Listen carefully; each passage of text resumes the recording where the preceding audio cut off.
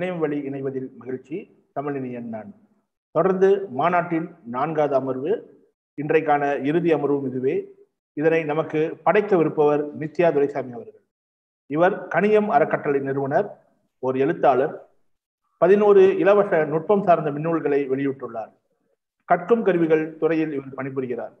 இன்று நமக்காக கற்கும் கருவிகள் ஒரு அறிமுகம் எனும் தலைப்பில் படைப்பினை வழங்குவார். படைப்பினை குறித்து ஏதாவது கேள்விகளும் ஐயங்களும் இருந்தால் நீங்கள் வலையொலியிலேயே கேட்கலாம்.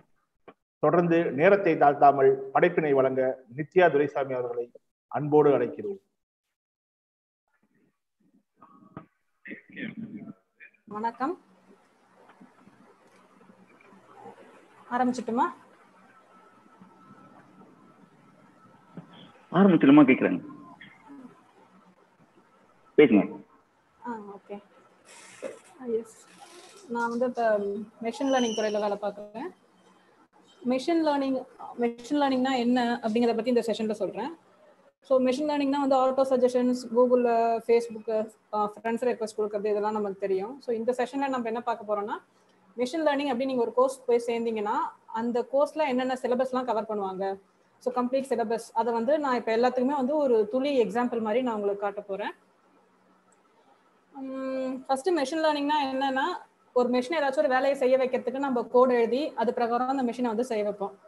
அது வந்து ஆட்டோமேஷன், கோடிங் பண்ணி நம்ம பண்ணுறது. ஒரு சில விஷயத்த வந்து மனுஷனோட அனுபவ அறிவால் தான் செய்ய முடியும். இப்போ கார் ஓட்டுறது, அந்த அடாப்டிவிட்டி அப்படிங்கிறது வந்து இருக்கணும். சேஞ்சிங் என்விரான்மெண்ட், சேஞ்சிங் டேட்டாவுக்கு ஏற்ப நம்மளோட முடிவை வந்து சேஞ்ச் பண்ணிட்டு நம்ம வந்து ஓட்டணும். அந்த மாதிரி மெஷினை செய்ய வைக்கிறதுக்கு நீங்கள் வந்து மெஷினுக்கு வந்து ஃபர்ஸ்ட் ஒரு ட்ரைனிங் தான் கொடுக்கணும். ஒரு டேட்டாவை வந்து எப்படி ட்ரைனிங் தர்றது. என் ஸ்க்ரீன் தெரியுதா? PPT, simple linear ரெக்ரெஷன்ஸ். ஸோ இதுதான் வந்து ஸ்க்ரீன், பிபிடி ஷேர் பண்ணியிருக்கேன். இப்போ first machine learning course first join பண்ணீங்கன்னா அதில் ஃபர்ஸ்ட் நீங்கள் என்ன சொல்லுவாங்கன்னா, சூப்பர்வைஸ்டு லேர்னிங், அன்சூப்பர்வைஸ்டு லேர்னிங்னு 2 இருக்கு. நமக்கு வந்து முதல்ல நீங்கள் எடுத்தோடனே மெஷின் லேர்னிங் உடனே ஒரு படத்தை கொடுத்துட்டு அது நாயா பூனையா கிளாஸிஃபை பண்ணுறது, அதெல்லாம் ரொம்ப அட்வான்ஸ்டு லெவல், அன்ஸ்ட்ரக்சர்ட் லேர்னிங் கீழே வரும். எடுத்தோடனே அந்த அளவுக்கு நம்ம வந்து ஃபர்ஸ்ட் புரிஞ்சிக்க முடியாது. முதல்ல வந்து இந்த 1, 2, 3 கொடுத்துட்டு அது பிரகாரம் ட்ரெயின் பண்ணுறது, ஸ்டாட்டிஸ்டிக்கல் டேட்டா, புள்ளி விவரங்களின் அடிப்படையில் கொடுத்தீங்கன்னா தான் உங்களுக்கு வந்து அதுக்கு அடுத்த லெவல் தான் வந்து நியூரல் நெட்வொர்க்ஸ், அந்த நாயா பூனையா கிளாஸிஃபிகேஷன், அதெல்லாம் வந்து நியூரல் நெட்வொர்க்ஸ் அடுத்த லெவல். முதல்ல ஸ்டாட்டிஸ்டிக்கல் டேட்டா, சின்ன சின்ன நம்பர்ஸ் வச்சு எப்படி ப்ரெடிக்ட் பண்ணுறதுன்னு பார்க்குறோம். அதுதான் வந்து ரெக்ரெஷன். ஹலோ, அந்த ஸ்கிரீன் ஷேர் நமக்கு இன்னும் வரல. ஸ்கிரீன் ஷேர் வரலையா? ஓகே, இப்போ வந்துருச்சா? முதல் பக்கத்திலேயே இருக்கு, முதல் பக்கத்துல இருக்கு. இப்போ போகுது. ஓகே, முதல்ல ரெக்ரெஷன் கிளாசிஃபிகேஷன் சொல்லுவாங்க. ஃபர்ஸ்ட் அடிப்படை வந்து linear regression, simple linear regression. முதல்ல எடுத்த உடனே இப்போ பீஸா ப்ரைஸ் வந்து ப்ரெடிக்ட் பண்ணுறாங்க அப்படின்னா, ஒரு பீஸாவோட சைஸை வச்சு அதோட விலையை ப்ரெடிக்ட் பண்ணோம்னா ஒரு கடை முதலாளியாக இருக்காங்க வந்து ஈஸியாக ப்ரெடிக்ட் பண்ணிடுவாங்க. ஸோ அந்த மாதிரி ஒரு டொமைன் எக்ஸ்பர்ட் தேவைப்படுறாங்க. நமக்கு ஃபர்ஸ்ட் எப்படி வந்து ஒரு மிஷினுக்கு கற்றுக் கொடுக்குறது, பேசிக்காக ஒரு விலங்குகள்லாம் எப்படி கற்றுக்குது அப்படிங்கிறதுக்கு 2 கோட்பாடு ஆராயறாங்க, பெய்ட்ஸ், ஷைனஸ், பீஜியன், சூப்பர்ஸ்டிஷியன். எலி வந்து எப்படி கற்றுக்குது, 6ஆம் அறிவில் 5 அறிவு இருக்கிற ஒரு விலங்கு எப்படி கற்றுக்குதுன்னா, ஃபர்ஸ்ட் வந்து ஒரு உணவை எடுத்து கொஞ்சோண்டு சாம்பிளிங் எடுத்து சாப்பிட்டு பார்க்கும், அது வந்து சாம்பிளிங். ஸோ சாம்பிளிங்கிற மெத்தடை மெஷின் லேர்னிங் இம்ப்ளிமெண்ட் பண்ணுறாங்க. நிறைய டேட்டா இருக்குன்னா சாம்பிளுக்கு ஒரு 70% டேட்டா எடுக்கிறது. ஸோ அதை வச்சு முதல்ல அதை சாப்பிட்டு பார்த்துட்டு சாம்பிளிங் பார்த்துட்டு அது நல்லா இருந்துச்சு அப்படின்னாலும் அதுக்கு எதுவும் உடம்புக்கு அஃபெக்ட் ஆகுற அப்படின்னா மிச்சம் இருக்கிற டேட்டாவை ஃபுல்லாக பார்க்கலாமான்னு சொல்லிட்டு பார்ப்போம். அந்த மாதிரி சாம்பிளிங் 70 to 30% டெஸ்ட், ட்ரைனிங், டெஸ்டிங்னு பிரிக்கிறது. அதை பேஸ் பண்ணி நம்ம வந்து ஒரு ப்ரெடிக்ட் பண்ணுறது, இதை சாப்பிடலாமா வேணாமா, அது வந்து ப்ரெடிக்ஷன்ஸ். அதுக்கப்புறமா இப்போ இந்த மாதிரி வந்து என்னதான் நம்ம மிஷினை ஃபுல்லாக ட்ரெயின் பண்ணாலுமே வந்து ஒரு டொமைன் எக்ஸ்பர்ட்டுங்கிற ஒருத்தர் தேவைப்படுவார். ஒரு மிஷின் ஒரு முடிவு எடுத்து கொடுக்குதுன்னா இந்த முடிவை நம்ம நம்பலாமா வேணாமாங்கிறது டொமைன் எக்ஸ்பர்ட்டோட வேலை. அதே மாதிரி ட்ரைனிங்க்கு டேட்டா கொடுக்குறதும் அந்த டொமைன் எக்ஸ்பர்ட்டோட வேலை. எவ்வளோ ஹியூஜ் அமௌண்ட் ஆஃப் டேட்டா வந்து எங்கே ஸ்டோர் பண்ணுறது, இதுக்கெல்லாம் வந்து அஸ்யூர் அந்த மாதிரி கிளவுட் பிளாட்ஃபார்ம்ஸ் வந்து நம்ம யூஸ் பண்ணுவோம். ஃபர்ஸ்ட் எடுத்தோன்னே சிம்பிள் லீனியர் ரெக்ரெஷன் சொல்கிறாங்க. ஒரு சின்ன ஒரே ஒரு ஃபீச்சரை வச்சு ஒரு விஷயத்த ப்ரெடிக்ட் பண்ணுறோம். ஒரு பீஸாவோட சைஸை வச்சு அதோட விலையை ப்ரெடிக்ட் பண்ணுறோம். அதுக்கு முதல்ல ஆயிரக்கணக்கான பீஸாஸோட விலை, சைஸும் அதோட ப்ரைஸும் கொடுத்து ப்ரெடிக்ட் பண்ணுறது சிம்பிள் லீனியர். ஏன்னா ஒரே ஒரு ஃபியூச்சர் இருக்கு. அப்போ இந்த புள்ளி ஒரு 5 டேட்டா மட்டும் நம்ம கொடுக்குறோம்னா ரியல் டைம்ல ஆயிரக்கணக்கில் லட்சக்கணக்கில் வரும். இப்போ இந்த புள்ளி வந்து ஒரு 5 டேட்டா மட்டும் தான் குறிக்குது. இந்த மாதிரி கிராஃபா வரைஞ்சு பார்க்கும்போது அதை ஃபுல்லா கவர் பண்ற மாதிரி சென்டரா வந்து ஒரு அண்டர்ஸ்டாண்டிங் எடுத்துக்குது. இதுக்கு பேர் தான் சிம்பிள் லீனியர்னு சொல்லுவாங்க. இந்த கோடு தான் வந்து இந்த அல்காரிதம் புரிஞ்சுக்கிற விஷயம். அதை வச்சு அந்த ட்ரைனிங் டேட்டா வச்சு இந்த கோடை வரைஞ்சிட்டு இதுக்கு மேல ஃபியூச்சர்ல எதனா ஒரு புதுசு பீஸா கொடுத்தாங்கன்னா அதோட சைஸை வச்சு பிரைஸை ப்ரெடிக்ட் பண்றதெல்லாம் இந்த கோடு தான். இதுதான் சிம்பிள் லீனியர். அப்புறம் ரெண்டாவதா வர சாப்டர் வந்து multiple linear regression. Multiple linear தான் நம்ம ரியல் டைம்ல எப்பவுமே வரும். ஒன்றுக்கும் மேற்பட்ட ஃபீச்சர்ஸ், நிறைய ஃபீச்சர்ஸ் வந்து கொடுப்பாங்க. இப்போ அதே பீஸா பிரைஸ்னா பீஸாவோட சைஸ், அதோட விட்டம், அதோட அதுக்கு மேல இருக்க டாப்பிங்ஸ், இந்த மாதிரி நிறைய ஃபீச்சர் விஷயத்தை ப்ரெடிக்ட் பண்ணும். நம்ம ரியல் டைம்ல அப்படிதான் நமக்கு டேட்டா வரும். எந்த டொமைன்ல வேலை பார்க்கணுமோ அங்க வந்து ஹியூஜ் அமௌண்ட் ஆஃப் டேட்டா, ஒரு 50,000 டேட்டா பிளஸ் 450 ஃபீச்சர் கொடுத்துருவாங்க. அதை வச்சு நீங்க ப்ரெடிக்ட் பண்ணுங்க அப்படிங்கும்போது அதுதான் வந்து மல்டிபிள் லீனியர் ரெக்ரெஷன்ஸ் அப்படின்னு சொல்லிட்டு சொல்லுவாங்க. இப்போ வந்து இந்த கோடு இந்த மாதிரி லீனியர்ல இருந்துச்சுன்னா ஸ்ட்ரைட்டா ஒரு இந்த வந்த உடனே ஃபர்ஸ்ட் டேட்டா வந்து இந்த மாதிரி ஒரு சார்ட்டா போட்டு பார்த்துட்டு அதை வந்து ஸ்ட்ரைட் லைன்ல அடக்க முடியுதா பார்க்கணும். அடக்க முடிஞ்சதுன்னா லீனியர் ரெக்ரெஷன் போகலாம். அப்படி இல்லை ஸ்ட்ரைட் லைன்ல அணுகலைன்னா பாலினாமியல். இந்த கோடு பாலினாமியல் ரெக்ரெஷன்னா இந்த கோடு நேரா இருக்காது, கொஞ்சம் வளைஞ்சு நெளிஞ்சு அந்த மாதிரி இருக்கும். அந்த மாதிரி உருவாக்குறதுக்கு பாலினாமியல் ரெக்ரெஷன் அப்படிங்கிற அல்காரிதம்ஸ் இருக்கு. ஸோ நம்ம டேட்டாவுக்கு ஏற்ற மாதிரி தான் நம்ம எந்த அல்காரிதம்ங்கிறத சூஸ் பண்ணணும். இது எல்லாமே வந்து சூப்பர்வைஸ்டு. சூப்பர்வைஸ்ங்கிறது என்ன, இன்புட்டும் கொடுத்துருவாங்க அவுட்புட்டும் கொடுத்துருவாங்க. இந்த சைஸ் உள்ள பீஸாக்கு இந்த விலை, அந்த மாதிரிலாம் இருந்தா சூப்பர்வைஸ்டு. அன்சூப்பர்வைஸ்டுனா வெறும் இன்புட் மட்டும்தான் இருக்கும், எக்ஸ் மட்டும்தான் இருக்கும், ஒய் வந்து நீயே கண்டுபிடி அப்படின்னு சொல்லிட்டு சொல்றாங்க. அது வந்து அன்சூப்பர்வைஸ்டு லேர்னிங். இப்ப ஒரு கடையில வந்து எவ்வளவு பொருள் வியாபாரம் ஆகுது அந்த விலையை மட்டும்தான் கொடுப்பாங்க.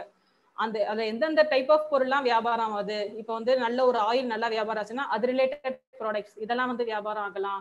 ஹேர் ஆயில் ரிலேட்டட் ப்ராடக்ட்ஸ்லாம் சஜஸ்ட் பண்றது, அதெல்லாம் வந்து கிளஸ்டரிங். K means கிளஸ்டரிங்வாங்க. அதெல்லாம் அன்சூப்பர்வைஸ்டு கீழே வரும். சூப்பர்வைஸ்ட்ல இப்போ ஃபர்ஸ்ட் சிம்பிள் லீனியர் பார்த்துட்டோம், இப்போ மல்டிபிள் லீனியர் பார்த்துட்டோம். Cost function and gradient decent இந்த மாதிரி ஒரு டேர்ம் யூஸ் பண்ணாங்க மெஷின் லேர்னிங்னு போனீங்கன்னா. அது என்னன்னா, இப்போ நீங்க என்னதான் வந்து ஒரு நல்லா ட்ரெயின் பண்ணிட்டு ஒரு விலையை ப்ரெடிக்ட் பண்றீங்க அப்படின் போது அது எக்ஸாக்டா நீங்க ப்ரெடிக்ட் பண்ணக்கூடாது. இப்போ ஒரு ட்ரைனிங்க்கு வந்து ஒரு 100 டேட்டா கொடுக்குறாங்க, நம்ம 70 டேட்டா வச்சு ட்ரைனிங் கொடுத்து மிச்சம் 30 டேட்டா கொடுத்து டெஸ்ட் பண்றோம். அந்த 30 டேட்டாவுக்கான அவுட்புட்டும் நமக்கு தெரியும். 5 சென்டிமீட்டர் பீஸாவோட விலை வந்து 70 ரூபாய் அப்படின்னா இந்த மெஷின் அல்காரிதம் வந்து 70 ரூபாய் கொடுக்குதான் நம்ம பார்ப்போம். பார்க்கும்போது அது 70 ரூபாய் கொடுக்கக்கூடாது, கரெக்டா 67 ரூபாய் இல்ல 73 ரூபாய் அந்த மாதிரி கொஞ்சம் நியரஸ்டா தான் கொடுக்கணும். அதுதான் வந்து அது எந்த அளவு நியரஸ்ட் அப்படின்னு பாக்குறது, கால்குலேட் பண்றதா காஸ்ட் ஃபங்க்ஷன். அது அந்த அளவு இருந்தா தான் கரெக்ட். இப்போ நீங்க ஒரு விஷயத்த படிச்சுட்டு எழுதுறீங்கன்னா அது அப்படியே எக்ஸாக்டா என்ன படிச்சீங்களோ அதை எழுதுனீங்கன்னா மனப்பாடம் பண்ணிட்டீங்கன்னு அர்த்தம். அதுதான் வந்து மெஷின் லேர்னிங்ல ஓவர் ஃபிட்டிங் அப்படின்னு சொல்லிட்டு சொல்லுவாங்க. ஆனா நீங்களா கொஞ்சம் வார்த்தையை சேர்த்து புரிஞ்சு எழுதுவீங்கல்ல, அதுதான் வந்து உங்களோட அண்டர்ஸ்டாண்டிங். அது கொஞ்சம் நீங்க படிச்சதுக்கு ஈக்குவலண்டா இருக்காது, ஆனா கொஞ்சம் ரிலேட்டடா இருக்கும். ஸோ அப்பதான் வந்து உங்க அண்டர்ஸ்டாண்டிங் நல்லா இருக்குன்னு அர்த்தம். அதுதான் வந்து மெஷின் லேர்னிங் எதிர்பார்ப்பாங்க. அப்போ கொஞ்சம் நீங்க படிச்சதுக்கும் நீங்க எழுதுறதுக்கும் கொஞ்சம் வித்தியாசம் இருந்தாலுமே அதுதான் கரெக்ட். அந்த வித்தியாசம் தான் வந்து காஸ்ட் ஃபங்க்ஷன். அதுக்குன்னு ரொம்ப வித்தியாசம் இருக்கக்கூடாது. அந்த காஸ்ட் ஃபங்க்ஷன் அந்த கொஞ்சம் ஈக்குவலண்டா இருக்கிறத குறைக்கிறதுக்கு பேர் தான் கிரேடியன்ட் டெசன்ட். எக்ஸாக்டா ஆச்சுன்னா ஓவர் ஃபிட்டிங். அந்த கொஞ்சம் டிஃபரன்ஸ் இருக்கணும். அந்த கொஞ்சம் டிஃபரன்ஸையும் இன்னும் கொஞ்சம் குறைக்கிறதுக்கு கிரேடியன்ட் டெசன்ட். அந்த கிரேடியன்ட் டெசன்ட் எப்படி குறைக்கும்னா, இப்ப நம்ம எழுதும்போது நம்மளோட கொஞ்சம் சொந்த கதையெல்லாம் சேர்த்து எழுதுவோம்ல, அந்த மாதிரி மெஷின் கத்துக்கும் போது அது அந்த டேட்டாவோட சேர்த்து கொஞ்சம் சொந்தமா ஒரு சில பேராமீட்டர்ஸை வச்சு கத்துக்கும். அதான் வந்து எப்படி சொல்றாங்கன்னா மெஷின் லேர்னிங்ல இப்ப எக்ஸ் வந்து இன்புட், ஒய் வந்து அவுட்புட். மெஷின் கணிக்கும் போது எக்ஸ் எக்ஸா தான் இருக்கும். ஒய்யை வந்து எப்படி கணிக்கும்னா ஆல்பா பிளஸ் பீட்டா எக்ஸ். அந்த ஆல்பா பீட்டாலாம் அதோட கற்பனைனா மெஷின் கத்துக்கிற ஒரு விஷயம். எக்ஸ்ட்ரா நம்ம கலந்து எழுதுவோம்ல ஒரு நோட்ஸ் எழுதும்போது, அந்த மாதிரி அந்த ஆல்பா பீட்டாங்கிறது பேராமீட்டர்ஸ். அந்த பேராமீட்டர்ஸ்க்கும் வந்து கால்குலேட் பண்றதுக்கு ஒரு சில ஃபார்முலாஸ் இருக்கு. நம்ம இன்புட் டேட்டால இருக்க வேரியன்ஸை வச்சு தான் அந்த பேராமீட்டர்ஸ்லாம் வந்து அதுவே கால்குலேட் பண்ணிக்கும். இப்போ இன்புட் டேட்டால 1 2 3 1 3 5 7 இருக்குன்னா வேரியன்ஸ் 0, ஏன்னா எந்த ஒரு இடைவெளியும் இல்லாம இருக்கு. ஸோ இப்போ நம்ம கொடுக்குற டேட்டா எப்படி இருக்கோ அதுக்கேற்ற மாதிரி வேரியன்ஸ். கோவேரியன்ஸ்னா இன்புட் அண்ட் அவுட்புட் ரெண்டும் சேர்த்து. எக்ஸ்ல டேட்டா எப்படி இருக்கு, ஒய்ல டேட்டா எப்படி இருக்கு, ரெண்டுத்தையும் சேர்த்து வந்து கோவேரியன்ஸ் சொல்லிட்டு சொல்லுவாங்க. அந்த கோவேரியன்ஸ் வேரியன்ஸ் எல்லாத்தையும் சேர்த்து தான் அந்த அண்டர்ஸ்டாண்டிங்க்கு அந்த ரெண்டு பேராமீட்டர் வந்து யூஸ் பண்ணும். இதை வந்து ஆல்பா பீட்டான்னு சொல்லுவாங்க, இல்ல இன்டர்செப்ட் டேர்ம், கோஎஃபிஷியன்ட் டேர்ம் அப்படிங்கிற வார்த்தையால குறிப்பாங்க. சிம்பிள் லீனியர் போனீங்கன்னா இல்ல θ0 θ1 எல்லாமே வந்துட்டு அது புரிஞ்சுக்கிறதுக்காக சேர்க்கிற எக்ஸ்ட்ரா விஷயங்கள் தான் அந்த பேராமீட்டர்ஸ். அந்த எக்ஸ்ட்ரா விஷயம் வந்து கொஞ்சம் கரெக்டா மாத்தி விட்டோம்னா அந்த காஸ்ட் ஃபங்க்ஷன் குறையும். அந்த வேலையை தான் கிரேடியன்ட் டெசன்ட் பண்ணும். ஸோ இப்போ காஸ்ட் ஃபங்க்ஷன் அண்ட் கிரேடியன்ட் டெசன்ட்னா என்னன்னு தெரிஞ்சது. இதே மாதிரி ரிஸ்க் வந்து ரெண்டு விதமா சொல்லுவாங்க. ரிஸ்க்னா என்னன்னா, ஒரு இப்ப 70 ரூபாய் பீஸாவை 73 ரூபாய் கணிக்குது அப்படின்னு சொன்னா அந்த 3 ரூபாய் தான் ரிஸ்க். அந்த ரிஸ்க் வந்து ட்ரூ ரிஸ்க், எம்பிரிக்கல் ரிஸ்க் அப்படின்னு சொல்லிட்டு சொல்லுவாங்க. இப்போ இது எல்லாமே வந்து நான் ஒரு மெஷின் லேர்னிங் கத்துக்க ஆசைப்படுறவங்க சிலபஸ்ல என்ன கவர் ஆகும் அதை பத்தி தான் நான் சொல்லிட்டு இருக்கேன். ஜென்ரிக்கா எதுவுமே நான் சொல்ல. ஜென்ரிக்கானா நிறைய பிபிடிஸ் இருக்கு, இதெல்லாம் தான் மெஷின் லேர்னிங், அதெல்லாம் தான் மெஷின் லேர்னிங். ஆனா இந்த டேர்ம்ஸ் எல்லாம் தான் நான் இப்போ வந்து சொல்லிட்டு இருக்கேன். ஒரு கோர்ஸ் பண்ணீங்கன்னா இந்த மாதிரி தான் வந்து சொல்லுவாங்க. இதை பார்த்தோன்னே நம்ம பயப்படக்கூடாது, இதுதான் அப்படிங்கிறதுக்கு ஃபுல் டேர்மையும் நான் இப்போ எக்ஸ்பிளைன் பண்றேன். ரிஸ்க் என்னன்னா 70 ரூபாய் 73 ரூபாய் பிரிக்குது, அது வந்து ட்ரூ ரிஸ்க். எம்பிரிக்கல் ரிஸ்க் அப்படின்னு சொல்லுவாங்க. எம்பிரிக்கல் ரிஸ்க்னா இப்போ இந்த ஒரு நம்மகிட்ட 100 டேட்டா இருக்குன்னா 70 டேட்டா கொடுத்து ட்ரெயின் பண்ணிட்டோம், மிச்சம் 30 டேட்டா நம்ம கையில இருக்கு. 30 டேட்டால ஒரு டேட்டா 70 ரூபாய்க்கு 73 ரூபாய் ப்ரெடிக்ட் பண்ணுது, அடுத்த டேட்டா 55 ரூபாய்க்கு 54 ரூபான்னு ப்ரெடிக்ட் பண்ணுது, அடுத்த டேட்டா அந்த மாதிரி மிச்சம் 30 டேட்டாக்கும் வர ட்ரூ ரிஸ்கோட சராசரி, அந்த மிச்சம் 30 டேட்டாக்கும் ஒவ்வொரு டேட்டாக்கும் வரதான் ட்ரூ ரிஸ்க், அதோட சராசரி தான் எம்பிரிக்கல் ரிஸ்க் அப்படின்னு சொல்லுவாங்க. அந்த எம்பிரிக்கல் ரிஸ்க் வந்து நம்ம கம்மியா இருக்கணும். ரொம்ப கரெக்டா இருந்துச்சுன்னா ஓவர் ஃபிட்டிங், அல்கோரிதம் யாரும் ஏத்துக்க மாட்டாங்க. ரொம்ப கம்மியா இருந்துச்சுன்னா 70% தான் அந்த அல்கோரிதம் ஸ்கோர் கொடுத்துச்சுன்னா அதையும் வந்து ஒத்துக்க மாட்டாங்க. ஒரு ஒரு 90 to 95%, 93% அந்த மாதிரி வர அளவுக்கு அந்த எம்பிரிக்கல் ரிஸ்க்கை நம்ம மினிமைஸ் பண்ணும். அந்த மெத்தட் தான் எம்பிரிக்கல் ரிஸ்க் மினிமைசேஷன் அப்படின்னு சொல்லுவாங்க. அந்த வேலையை தான் கிரேடியன்ட் டெசன்ட் வந்து பண்ணும். கிரேடியன்ட் டெசன்ட் வந்து எங்கேயாச்சும் பாத்தீங்கன்னாலே இமேஜ் வந்து ஒரு பெரிய வளையம் காமிப்பாங்க, அந்த வளையத்துல வந்து கொஞ்சம் கொஞ்சமா கீழே இறங்கி வந்து குளோபல் ஆப்டிமம் அடையிற மாதிரி காமிப்பாங்க. அது என்னன்னா அந்த வளையத்துல ஸ்டார்டிங் பாயிண்ட் தான் வந்து ஃபர்ஸ்ட் எம்பிரிக்கல் ரிஸ்க். அதை கொஞ்சம் கொஞ்சமா குறையறதுக்கு பேராமீட்டர்ஸ் வந்து டியூன் பண்ணிட்டே வருவாங்க. அதுக்கு வந்து என்னன்னா ஒரு சாய்வு கோடு மாதிரி கண்டுபிடிச்சி அது வந்து அல்கோரிதமே நீங்க வந்து இது பண்ற மாதிரி வரும். விளக்க செய்முறை மாதிரி செஞ்சு பாத்தீங்கன்னா அது உங்களுக்கு நல்லா புரிஞ்சிடும். அந்த delta B, delta D theta அந்த மாதிரி டெரிவேட்டிவ்ஸ்னு சொல்லுவாங்க. அந்த கிரேடியன்ட் டெசன்ட் அந்த டெரிவேட்டிவ்ஸை கண்டுபிடிச்சு அதுக்கேற்ற மாதிரி லேர்னிங் ரேட் பிரகாரம் கொஞ்சம் கொஞ்சமா கீழே இறக்கி கடைசியில குளோபல் ஆப்டிமம் ஓரளவுக்கு காஸ்ட் ஃபங்க்ஷன் வந்து ரீச் ஆயிடுச்சுன்னா அதுதான் வந்து gradient decent. So gradient decent போது இந்த குளோபல் ஆப்டிமம்ங்கிற வார்த்தை அதெல்லாம் வந்து யூஸ் பண்ணுவாங்க. அந்த வளையத்தை பார்த்தோன்னே பயந்துக்கூடாது, ஒன்றும் இல்லை, அந்த டிஃபரன்ஸோட சராசரி, அந்த சராசரி கொஞ்சம் கொஞ்சமா குறைஞ்சி வரது தான் அந்த மாதிரி சின்ன வளையமா குறைஞ்சி வர மாதிரி காமிப்பாங்க. அதுதான் வந்துட்டு குளோபல் ஆப்டிமம், லோக்கல் ஆப்டிமம் சொல்லிட்டு சொல்லுவாங்க. லோக்கல் ஆப்டிமம்னா பேட்சா பிரிஞ்சிடும், ஒவ்வொரு பேட்ச்க்கும் வந்து ஒரு ஆப்டிமம் இருக்கும். குளோபல் ஆப்டிமம் தான் இந்த லீனியர் ரெக்ரெஷன்ல வரும். ஸோ இப்போ 2 அல்காரிதம் வந்து புரிஞ்சிருச்சு. பாண்டாஸ்ன்னு சொல்லுவாங்க. எதுக்குன்னா பாண்டாஸ் வந்து நீங்க படிச்சுக்கணும். மிஷின் லேர்னிங் போது பைத்தான் கொஞ்சம் தெரிஞ்சுக்கணும், பாண்டாஸ் கொஞ்சம் தெரிஞ்சுக்கணும். ஏன்னா டேட்டா வந்து எந்த மாதிரி டேட்டா வேணா இருக்கலாம், CSV, TXT, semi structure data, JSON files, எந்த மாதிரி டேட்டா வந்தாலுமே ஒவ்வொன்றுத்துக்கும் வந்து டேட்டா எப்படி ப்ராசஸ் பண்றது நீங்க அதுக்குள்ள போய் ஆராய்ச்சி அவசியம் தவிர எல்லாத்தையுமே ஒரு டேட்டா ஃப்ரேமா மாத்திட்டீங்கன்னா வெறும் டேட்டா ஃப்ரேம் ஆப்ரேஷன்ஸ் மட்டும் கத்துக்கிட்டீங்கன்னா போதும். எந்த மாதிரி டேட்டா வந்தாலும் நீங்க அது வந்து டேட்டா ஃப்ரேமா மாத்துறதுக்கு தான் இந்த பாண்டாஸ். ஏகப்பட்ட டேட்டா முதல்ல உள்ள வருதுன்னா அந்த டேட்டால நிறைய ஃபீச்சர்ஸ் இருக்கு. இப்போ ஒரு 50,000 காலம்ஸ், 50,000 ரெக்கார்டு, ஒரு 40-50 காலம்ஸ் இருக்குன்னா அது நிறைய காலம்ஸ்ல நல் வேல்யூஸ் இருக்கும். அந்த நல் வேல்யூஸ் எல்லாம் எப்படி தூக்குறது, பிளஸ் சம்பந்தம் இல்லாத ஃபீச்சர்ஸ்லாம் நிறைய இருக்கும். ஒரு விஷயத்த நம்ம இப்போ ப்ரெடிக்ட் பண்றோம்னா அதுக்கு சம்பந்தம் இல்லாத ஃபீச்சர், ஒருத்தரோட வெயிட்டை நம்ம ப்ரெடிக்ட் பண்றோம் அப்படின்னு சொல்லும்போது அந்த வெயிட்டை ப்ரெடிக்ட் பண்றதுக்கு அவர் சாப்பிட்ற சாப்பாடுங்கிறது ஒரு ஃபீச்சரு, ஒரு ஒர்க் அவுட் பண்ற நேரங்கிறது ஒரு ஃபீச்சரு, அப்புறம் வந்து அவர் நிறைய வெயிட் ரிடக்ஷன் புக்ஸ் எல்லாம் வந்து படிக்கிறாரு அப்படிங்கிறது அது ஒரு கொஞ்சம் சம்பந்தம் இல்லாத ஃபீச்சர். அதெல்லாம் வந்து கார்லேஷன் மேட்ரிக்ஸ் அப்படின்னு சொல்லிட்டு ஒன்று பார்க்கலாம். அது எப்படி கிரியேட் பண்றதுன்னு நான் செஞ்சு காமிக்கிறேன் கோடிங்ல. இப்போதைக்கு அந்த டேர்ம்ஸ் மட்டும் நம்ம என்னென்ன கவர் பண்றோம்னு பார்த்துக்கலாம். அந்த கார்லேஷன் மேட்ரிக்ஸ் பார்த்துட்டு அது பிரகாரம் சம்பந்தம் இல்லாத ஃபீச்சர்ஸ் எல்லாம் தூக்குறது தான் டேட்டா ப்ரீ ப்ராசஸிங். அதெல்லாம் வந்து பாண்டாஸ் மூலமா நீங்க பண்ணலாம். அடுத்து ஒரு மாடல் ஃபைல் கிரியேஷன் பண்றோம். எல்லாமே ரெடின்னு ஒன்னே ஒரு லீனியர் ரெக்ரெஷன் மாடல் எடுத்து ட்ரெயின் பண்ணிட்டு பிக்கிள் ஃபைல்னு சொல்லுவாங்க, ஜாப் லீப் இதெல்லாம் வந்து யூஸ் ஆகும். ஒரு பிக்கிள் ஃபைலா கிரியேட் பண்ணிட்டீங்கன்னா உங்களுக்கு மாடல் ரெடி ஆயிடுச்சு. இந்த மாடல் ரெடி ஆயிடுச்சுன்னா அடுத்து நீங்க எந்த டொமைன்ல வேலை பார்க்குறீங்களோ அந்த டொமைன்ல வந்து ஃபியூச்சர்ல எதனா டேட்டா வந்ததுன்னா உங்களுக்கு என்ன ப்ரெடிக்ட் பண்ணணும் அதை வச்சு ப்ரெடிக்ட் பண்ணிடுவோம் அந்த மாடல் ஃபைல். அதை ப்ரெடிக்ட் பண்றதா வந்து ப்ரெடிக்ஷன்ஸ். அதை எப்படி ப்ரெடிக்ட் பண்ணும், அந்த .pkl ஃபைலை லோட் பண்ணி ப்ரெடிக்ட் பண்றது. இப்போ நான் வந்து ஒரு மாடல் ஃபைல் ரெடி பண்ணிட்டேன் அப்படின்னா அடுத்து வந்து யூஐ டீம் கிட்ட நான் அதை கொடுக்கணும். ஏதாச்சும் ஒரு போர்ட்ல நீ ப்ரெடிக்ட் பண்ற விஷயத்தை வந்து எக்ஸ்போஸ் பண்ணு அப்படின்னு சொல்லிட்டு சொல்லுவாங்க எனக்கு. அப்போ வந்து நான் இந்த டெவ்ஆப்ஸ் விஷயம் கொஞ்சம் கத்துக்கிட்டேன். ஃபிளாஷ் கேபிஐ மூலமா ஒரு போர்ட்ல போயிட்டு நான் ப்ரெடிக்ட் பண்ற விஷயத்தை அங்கே டிஸ்பிளே பண்ணணும். அங்கே டிஸ்பிளே பண்ணும்போது அந்த டாக்கர், ஜென்கின்ஸ் அதெல்லாம் நீங்க பண்ணாலும் பண்ணலாம், இல்லை யூஐ டெவலப்பர்ஸ் பண்ணாலும் பண்ணலாம். பட் ஃபிளாஷ் கேபிஐங்கிறது நீங்க ப்ரெடிக்ட் பண்ற விஷயத்தை ஒரு போர்ட்ல டிஸ்பிளே பண்றதுக்கு யூஸ் ஆகும். ஃபீச்சர் செலக்ஷன் நான் சொன்ன கார்லேஷன் மேட்ரிக்ஸ், அதுக்கப்புறம் ஆர்பிஇன்னு ஒரு டெக்னிக் ஒன்று இருக்கு. அந்த டெக்னிக்லாம் பத்தி ஃபீச்சர் செலக்ஷன்ஸ், எந்தெந்த ஃபீச்சர்ஸ்லாம் முக்கியம். திடீர்னு ஒரு ஹியூஜ் எக்ஸல் ஃபைல் வந்துருச்சுன்னா எல்லாத்துக்கும் நம்ம போய் டொமைன் எக்ஸ்பர்ட்டை கேட்கக்கூடாது, ஐயா இந்த விஷயத்தை ப்ரெடிக்ட் பண்றதுக்கு என்னென்ன ஃபீச்சர்னு சொல்லுங்க. ஏன்னா ஒரு 500 ஃபீச்சர் இருக்கும், அவர் ஒவ்வொன்றா படிச்சு பார்த்து சொல்றதுக்குலாம் வந்து ஃபைனலா நம்ம போய் கொடுக்கலாம். இந்த மாதிரி ஒரு 70 ஃபீச்சர் நான் சூஸ் பண்ணியிருக்கேன், இது போதுமான்னு சொல்லிட்டு. ஆனா அதுக்கு வந்து அதுக்கு முன்னாடி நாமளே வந்து பண்ணணும். அதுக்கு நிறைய டெக்னிக்ஸ்லாம் இருக்கு. அந்த டெக்னிக்ஸ் பத்தி ஃபீச்சர் செலக்ஷன்ஸ் அப்படிங்கிற சாப்டர்ல சொல்லி கொடுப்பாங்க. Blotting the data. இப்போ நீங்க என்னதான் வந்து எவ்வளவு விஷயம் சொன்னாலும் மேனேஜர்ஸ்க்கு வந்து புரியுற மாதிரி நீங்க பிளாட் பண்ணி காமிக்கணும். இங்க பாருங்க ஆக்சுவல் டேட்டா இந்த ரேஞ்ச்ல இருக்கு, பட் ப்ரெடிக்ஷன் டேட்டா கொஞ்சம் தான் டிஃபரன்ஸா இருக்கு, ஸோ இது கரெக்ட். அதுக்கு வந்து trend plot, parity plot, data distribution, நமக்கு எக்ஸல்ல இருக்கிற டேட்டா வந்து எந்த அளவுக்கு பரவி இருக்கு, டேட்டா டிஸ்ட்ரிபியூஷன் பிளாட் அதெல்லாம் நீங்க வரைஞ்சு காமிக்கணும். அதுவும் நான் இப்போ உங்களுக்கு போட்டு காமிக்கிறேன். Outliers removal. இப்போ வந்து ஒரு வீட்டோட விலையை கணிக்கிறதுக்கு 50 லட்சம் வரைக்கும் ஒரு வீடு இருக்கு, வீட்டோட விலை இருக்கு அப்படின்னு சொல்லும்போது 1 லட்சத்துல இருந்து 10 லட்சம் இருக்கிற வீடு வந்து ஒரு 10 சாம்பிள் கொடுத்துட்டு மிச்சம் 10 லட்சத்துல இருந்து 20 லட்சம் இருக்க வீடு வந்து ஒரு மிச்சம் இருக்க எல்லா சாம்பிளுமே அந்த மாதிரி இருக்குன்னா அப்ப அந்த கொஞ்சம் தள்ளி ஒரு விலை கொடுக்குறாங்களா சம்மந்தம் இல்லாம அதெல்லாம் வந்து அவுட்லயர்ஸ். அதை பார்க்கறதுக்கு பாக்ஸ் பிளாட், வயலின் பிளாட் அதெல்லாம் நம்ம போடலாம். அந்த மாதிரி அவுட்லயர்ஸ் எப்படி கண்டுபிடிக்கிறது, அதுக்கு வந்து இசட் ஸ்கோர் அப்படின்னு சொல்லிட்டு ஒன்று சொல்லுவாங்க. இசட் ஸ்கோர் கண்டுபிடிச்சி அதுல இருந்து மீன் ஆர் மீடியன் எடுத்து ரிமூவ் பண்றது. அதுவுமே வந்து ஒரு சின்ன சாம்பிள் ப்ரோக்ராம் தான். அதை பாத்தீங்கன்னா நீங்க மத்த எவ்வளவு பெரிய ரெக்கார்ட் கொடுத்தாலும் அதுல இருக்க அவுட்லயர்ஸை கண்டுபிடிச்சு நீங்க ரிமூவ் பண்ணிடலாம். இதெல்லாம் வந்து அடுத்த சாப்டர், அவுட்லயர்ஸ் ரிமூவல். அடுத்து வந்து டேட்டா அனாலிசிஸ். அவங்களுக்கு கொடுத்துருக்க டேட்டாவை வந்து சரியில்லைனாலோ இல்ல அதுல ஏதாச்சும் உண்மையில ஒரு ட்ரெண்ட் இருக்கு அப்படின்னாலோ அதெல்லாம் நீங்க சார்ட்டா போட்டு காமிச்சாதான் மத்தவங்களுக்கு புரியும். ஸோ அந்த டேட்டா அனாலிசிஸ்க்கு யூனிவேரியேட், ஒரே ஒரு வேரியபிள் எடுத்து அதுல இருக்க டேட்டா எப்படி இருக்கு, பைவேரியேட். இப்ப ஒரு ஃபீச்சர் இந்த லோக்கல் ஃபீச்சரோட சேர்ந்து அந்த டார்கெட் வந்து எப்படி வந்து அஃபெக்ட் ஆகுது, பைவேரியேட். மல்டிவேரியேட்னா இந்த கிளஸ்டரிங்லாம் பண்ணுவாங்கல்ல, ஸோ நிறைய ஃபீச்சர்ஸை வச்சு எதனா ட்ரெண்ட் இருக்கா, ஓவரால் ஏதாச்சும் ட்ரெண்ட் வருதான்னு கண்டுபிடிக்கிறதுக்கு மல்டிவேரியேட். இதெல்லாம் எக்ஸ்பிளனேட்டரி டேட்டா அனாலிசிஸ் அப்படிங்கிற சாப்டர் கீழே வரும். Polynomial regression.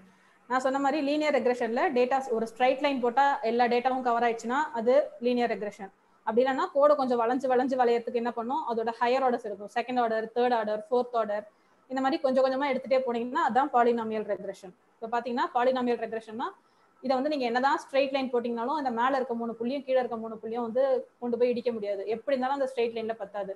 அப்ப செகண்ட் ஆர்டர் எடுத்தீங்கன்னா கொஞ்சம் ஸ்ட்ரைட் லைன் இந்த மாதிரி வளைஞ்சு வரும். இது அண்டர் ஃபிட்டிங்னு சொல்லுவாங்க, எந்த டேட்டாவோடையும் பொருந்தல. இது வந்து third order, fourth order, fifth order, அந்த மாதிரி ஹையர் ஆர்டர் போக போக இது வந்து எல்லா டேட்டா மேடையும் பொருந்திருச்சு. ஆனா இந்த அண்டர்ஸ்டாண்டிங் வந்து கரெக்ட்னு சொல்ல முடியாது. இது வந்து ஓவர் ஃபிட்டிங் ப்ராப்ளம். ஃபர்ஸ்ட் இருக்கிற டயக்ராம் அண்டர் ஃபிட்டிங் ப்ராப்ளம். இந்த அண்டர் ஃபிட்டிங் ஓவர் ஃபிட்டிங் தான் வந்து பயாஸ் வேரியன்ஸ் ப்ராப்ளம் அப்படின்னு சொல்லிட்டு ஒரு பெரிய சாப்டரா கொடுப்பாங்க. பயாஸ் வேரியன்ஸ் ப்ராப்ளம்னா என்னன்னா, இது வந்து வேரியன்ஸ் இருக்கிறதே ஒரு 5 டேட்டாக்கு நீங்க ஹையர் ஆர்டர் எடுத்தீங்கன்னா 5 மேலேயும் பொருந்திடும். அப்ப டேட்டா கம்மியா இருந்துச்சுன்னா வர்றதுதான் வேரியன்ஸ் ப்ராப்ளம். வேரியன்ஸ் ப்ராப்ளம் தீர்க்கிறதுக்கு நீங்க என்ன பண்ணணும், டேட்டாவை நிறைய இன்க்ரீஸ் பண்ணணும். அப்படி இல்லைன்னா ஃபீச்சர்ஸை குறைக்கணும். ரெண்டுமே ஒண்ணுதான். டேட்டானா என்னன்னா, ஒரு CSV ஃபைல்ல 1000 ரெக்கார்டு கொடுத்துட்டு 50 ஃபீச்சர் கொடுத்தாங்க அப்படின்னு சொன்னா அதுவும் தப்பு, ஃபீச்சர் கம்மியா இருக்கிறதும் தப்பு. அதே மாதிரி 50 ஃபீச்சருக்கு 4 ரெக்கார்டு கொடுத்தாங்கன்னா டேட்டா கம்மியா இருக்கும், அதுவும் தப்பு. ஸோ கரெக்டா உங்களுக்கு கொடுக்குற இன்புட் டேட்டா வந்து எந்த அளவு விகிதத்துல இருக்கணும் அப்படின்னு நீங்க சொல்றீங்கன்னா அதுதான் வந்து பயாஸ் வேரியன்ஸ் ப்ராப்ளம். இதுக்கு யூஸ் பண்றதா regularisation டெக்னிக்லாம். So level 1 regularisation, level 2 regularisation, அதெல்லாம் தான் வந்து இந்த ரிட்ஜ் ரெக்ரெஷன், லஸ்ஸோ ரெக்ரெஷன் அதெல்லாம் சொல்லுவாங்க. சிம்பிள் லீனியர், மல்டிபிள் லீனியர்ல இந்த பயாஸ் வேரியன்ஸ் ப்ராப்ளம் இருந்துச்சுன்னா உடனே ரெகுலரைஸ் பண்ணி அடுத்த லெவல் நீங்க லஸ்ஸோ ரெக்ரெஷன் டெஸ்ட் பண்ணி பாருங்க, இல்ல ரிட்ஜ் ரெக்ரெஷன் டெஸ்ட் பண்ணி பாருங்க அப்படின்வாங்க. இதெல்லாம் இந்த மாதிரி ப்ராப்ளத்துக்காக. பாலினாமியல் வந்து என்ன அல்காரிதம், இது 3 அல்காரிதம் கவர் பண்ணியாச்சு. இதான் சொல்லியிருக்கேன், bias variance, trade off, under fitting, over fitting, அதுக்கு தான் ரெகுலரைசேஷன். அடுத்தது லாஜிஸ்டிக் ரெக்ரெஷன். இப்போ நம்ம பார்த்தது எல்லாமே ஒரு, நான் ஃபர்ஸ்ட் சொன்னேன்ல சூப்பர்வைஸ்ட் அன்சூப்பர்வைஸ்ட் ஒன்று, ரெக்ரெஷன் கிளாசிஃபிகேஷன் 2 சொல்லுவாங்க. இது வந்து முக்கியமான ஒரு இன்டர்வியூ கொஸ்டினா வரும். லாஜிஸ்டிக் ரெக்ரெஷன்னா என்னன்னு நம்ம ரெக்ரெஷன் ப்ராப்ளம் சொல்லக்கூடாது, இது வந்து ஆக்சுவலா கிளாசிஃபிகேஷன். பேர் தான் இதுக்கு ரெக்ரெஷன், ஆனால் logistic ரெக்ரெஷன்னா classification, zeros R ஒன்ஸ்ல predict பண்ணும். இப்போ நாளைக்கு மழை பெய்யுமா பெய்யாதா, 0 or 1, இது வந்து ஒரு கிளாசிஃபிகேஷன். எவ்வளோ சென்டிமீட்டர் மழை பெய்யும், எவ்வளவு சென்டிமீட்டர் மழை பெய்யுங்கிறதுக்கு ஒரு 10 வருஷமா பெஞ்ச மழையோட ஃபீச்சர்ஸ் எல்லாம் எடுத்துக்கணும். மேகமூட்டமா இருக்குது இல்ல அந்த மாதிரி என்னென்ன ஃபீச்சர்ஸ் இருக்கோ அது ஒரு 10 ஃபீச்சர்ஸ் வச்சுட்டு இந்த மாதிரிலாம் இருந்துச்சுன்னா இத்தனை சென்டிமீட்டர் மழை பெஞ்சுது, இந்த மாதிரி ஃபீச்சர்ஸ்க்கு இவ்வளவு சென்டிமீட்டர் மழை பெஞ்சதுன்னு போது இப்ப இருக்கிற ஃபீச்சர்ஸை நம்ம கொடுத்தோம்னா எவ்வளவு சென்டிமீட்டர் மழை பெய்யும்னு சொல்லிட்டு அந்த அல்காரிதம் நமக்கு ப்ரெடிக்ட் பண்ணி சொல்லும். அது வந்து ரெக்ரெஷன். பட் மழை பெய்யுமா பெய்யாதா, இந்த ஃபீச்சர்லாம் இருக்கு 1 or 0, அது வந்து பைனரி கிளாசிஃபிகேஷன். ஸோ இதான் பைனரி கிளாசிஃபிகேஷன்ல ஜீரோஸ் ஆர் ஒன்ஸ் கீழே பெயர்ந்து பைனரி கிளாசிஃபிகேஷன். மல்டி கிளாஸ்னா அந்த 3 ஜீரோஸ் ஆர் ஒன்ஸுக்கு மேல. இப்போ ஒரு பூவை கொடுத்து இது இந்த பூவா அந்த பூவா அந்த பூவா 3 பூ ஃப்ளவர்ஸ் கிளாசிஃபிகேஷன் காகுல டேட்டா செட் இருக்கும், அதெல்லாம் வந்து மல்டி கிளாஸ் கிளாசிஃபிகேஷன். ஸோ ரெக்ரெஷனா என்னன்னு தெரிஞ்சிருச்சு, கிளாசிஃபிகேஷனா என்னன்னு தெரிஞ்சிச்சு. அந்த கிளாசிஃபிகேஷன்ல ஃபர்ஸ்ட் அல்காரிதம் வந்து லாஜிஸ்டிக் ரெக்ரெஷன், பேர் தான் ரெக்ரெஷன் ஆனா இது ஒரு கிளாசிஃபிகேஷன் அல்காரிதம்.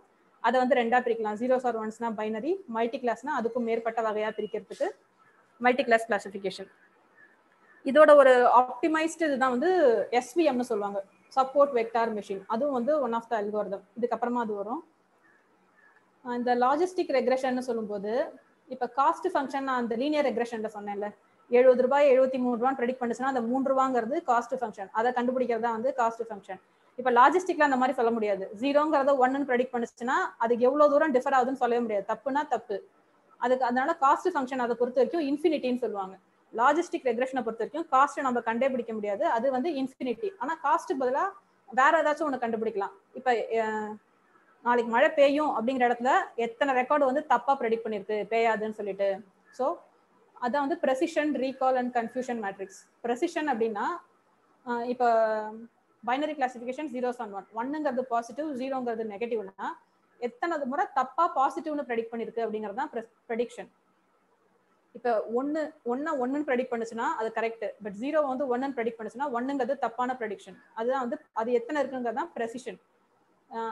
ரீகால் அப்படின்னா எத்தனை முறை தப்பா ரைட் வந்து தப்பா 0வா ப்ரெடிக்ட் பண்ணிருக்கு அது ரீகால். இந்த மாதிரி 1 0னோ 0 1னோ 1 1னோ 0 0 அது வந்து கன்ஃபியூஸ் பண்ற மாதிரி இருக்கலாம். அதனால அது கன்ஃபியூஷன் மேட்ரிக்ஸ். எத்தனை அதுவும் நான் வந்து ப்ரோக்ராம் மூலமா பாத்தீங்கன்னா எல்லாமே உங்களுக்கு தெளிவா புரிஞ்சிடும். இப்போ ஜஸ்ட் நான் வாயால மட்டும் சொல்றேன். இத மாதிரி கரெக்டானது ப்ரெடிக்ட் பண்றது எத்தனை, பாசிட்டிவ் நெகட்டிவ், பட் இந்த மாதிரி மாத்தி ப்ரெடிக்ட் பண்ணது கன்ஃபியூஷன் மேட்ரிக்ஸ்ல 4 செட் வரும். ப்ரெசிஷன் வந்து எத்தனை தப்பா வந்து பாசிட்டிவ் ப்ரெடிக்ட் பண்ணிருக்கு, ரீகால் வந்து அடுத்தது ப்ரெசிஷன், ரீகால், கன்ஃபியூஷன் மேட்ரிக்ஸ்லாம் லாஜிஸ்டிக் ரெக்ரெஷனுக்கு கீழே தான் வரும். அதுவும் கவர் ஆயிடுச்சு. Trading off between precision and recall இப்படின்னா, இப்போ ஒரு கட்டியோட அளவு வச்சு அவருக்கு கேன்சர் இருக்கா இல்லையா அப்படின்னு கண்டுபிடிக்கிறதுக்கு நிறைய டேட்டா கொடுக்குறாங்க. ஒரு சிஎஸ்வி ஃபைல் ஃபுல்லா, அந்த சிஎஸ்வி ஃபைல் ஃபுல்லா என்னதான் உங்களுக்கு டேட்டா கொடுத்தாலுமே ஒரு கட்டி வந்து கேன்சர் கட்டி இல்லைங்கிற ப்ரெடிக்ட் பண்றதுக்கான டேட்டா தான் வந்து நிறைய இருக்கும். ஏன்னா அதுதான் வந்து பாசிபிள். அதுக்கான ஃபீச்சர்ஸ் தான் வந்து நிறைய கொடுத்து இதெல்லாம் கேன்சர் கட்டி இல்ல நம்ம ட்ரெயின் பண்ணி வைப்போம். இந்த மாதிரி ஃபீச்சர்ஸ்லாம் இருந்தால் கேன்சர் கட்டி இருக்குங்கிறதுக்கு ஒரு 1000 ரெக்கார்டு இருக்குன்னா ஒரு 100 ரெக்கார்டு தான் வந்து அதுக்கு இருக்கும். ஸோ அப்போ 1ங்கிறதுக்கு ரொம்ப கம்மி சாம்பிள்ஸ் கொடுக்குறோம், பட் கேன்சர் இல்லை 0க்கு நிறைய சாம்பிள்ஸ் கொடுக்குறோம். இந்த மாதிரி ஒரு கிளாஸஸால வர ப்ராப்ளம்னா ஸ்கியூடு கிளாஸஸ் அப்படின்னு சொல்லுவாங்க. ஸ்கியூடு கிளாஸஸ்னா இந்த மாதிரி ஒரு பர்டிகுலர் டெசிஷனுக்கான தரவுகள், பயிற்சி தரவுகள் மட்டும் நிறைய இருக்கும். மற்ற ரெக்கார்டு இன்னொரு கிளாஸ்க்கான ரெக்கார்டு வந்து ரொம்ப கம்மியாக தான் இருக்கும். அப்போ வந்து டெசிஷன் பவுண்டரியை வந்து நம்ம கரெக்டாக அமைக்கணும். Trading off between precision and recall. நிறைய ரெக்கார்டு சாம்பிள் பண்ணிருக்கும் போது உண்மையில ஒருத்தர் கேன்சர் இருந்தா கூட டெசிஷன் பவுண்டரி 0.5க்கு மேல இருக்கணும், அந்த கட்டியோட சைஸ் 0.5க்கு மேல இருந்துச்சுன்னா கேன்சர் இருக்குன்னு சொல்லு, அப்படி இல்லைன்னா இல்லன்னு சொல்லு. அப்போ 0.5ங்கிறது தான் டெசிஷன் பவுண்டரி. ஆனா அதுக்கு ட்ரெயின் பண்ணது வந்து நிறைய இல்லைன்னு ப்ரெடிக்ட் பண்ணதால அது என்ன பண்ணும், இல்ல அப்படின்னு சொல்லிடுச்சுன்னா அப்போ உண்மையிலே ஒருத்தர் கேன்சர் கட்டி இருக்குன்னா இல்லைன்னு நினைச்சு மெத்தனமா இருந்துட்டாருன்னா அவருக்கு அது கஷ்டம் இல்லை. ஸோ அப்போ டெசிஷன் பவுண்டரியை கரெக்டா நீங்க வைக்கணும். அதே மாதிரி இருக்கிற ஒருத்தருக்கு வந்து இல்லைன்னு சொல்லிடுச்சுன்னா மெத்தனமா இருந்திருப்பாரு. அதே மாதிரி இல்லாத ஒருத்தருக்கு இருக்குன்னு அது ப்ரெடிக்ட் பண்ணக்கூடாது. அந்த மெடிக்கல் டிபார்ட்மெண்ட்ல இருக்கவங்களுக்கு இல்லாத ஒருத்தருக்கு இருக்குன்னு ப்ரெடிக்ட் பண்ணுச்சுன்னா எல்லாமே பெயின்ஃபுல் ட்ரீட்மெண்ட்லாம் வந்து எடுக்க வேண்டி வரும். ஸோ அதுதான் வந்து trading off between precision and recall அப்படின்னு சொல்லிட்டு சொல்றாங்க. அந்த 0.5 வந்து டெசிஷன் பவுண்டரினா அது கீழே வச்சாலும் உங்களுக்கு பிரச்சனை, அதுக்கு மேலே வச்சாலும் ஒரு பிரச்சனை. பிளஸ் அந்த ஸ்கியூடு கிளாஸஸை நீங்க கரெக்ட் பண்ணி ஆகணும். அந்த பயிற்சி தரவுகள் வந்து சமமான அளவில் இருந்தால் தான் அந்த அல்காரிதம் வந்து ஒழுங்கா புரிஞ்சுக்கும். இதெல்லாம் வந்து லாஜிஸ்டிக் ரெக்ரெஷன்ஸ் பார்க்கும்போது வரும். இப்போ வெக்டரைசேஷன் ஏன் இங்க வருது அப்படின்னா, இப்போ ஒரு மெயில் வந்து ஸ்பேமா இல்ல ஹேம் கரெக்டான மெயிலா இதை கிளாஸிஃபை பண்றதுக்கு மெயில்ஸ்ல இருக்கிற இது வரைக்கும் நம்ம பார்த்தது ஸ்டாட்டிஸ்டிக்கல் டேட்டா, வெறும் நம்பர்ஸா கொடுப்போம். கட்டியோட அளவு, சைஸ், வீட்டோட விலை, வீட்டோட ஃபீச்சர், இது எல்லாமே நம்பர்ஸ். இப்போ டெக்ஸ்ட் கொடுத்தா என்ன வருது, ஒரு இமெயில இருக்க டெக்ஸ்ட் எல்லாம் இருக்குன்னு நிறைய வார்த்தைகள்லாம் இருக்கு. அந்த வார்த்தைகள் எல்லாம் கொடுத்து 0s and 1s மாத்தி லாஜிஸ்டிக் ரெக்ரெஷனுக்கு நம்ம ப்ரெடிக்ட் பண்ணோம். அது ஸ்பேமா ஹேமா 0 or 1 அதை ப்ரெடிக்ட் பண்றதுக்கு இன்புட் ஃபீச்சர்ஸை ஃபுல்லா 0s or 1s மாத்ததுக்கு தான் வெக்டரைசேஷன் அப்படின்னு சொல்லிட்டு சொல்லுவாங்க.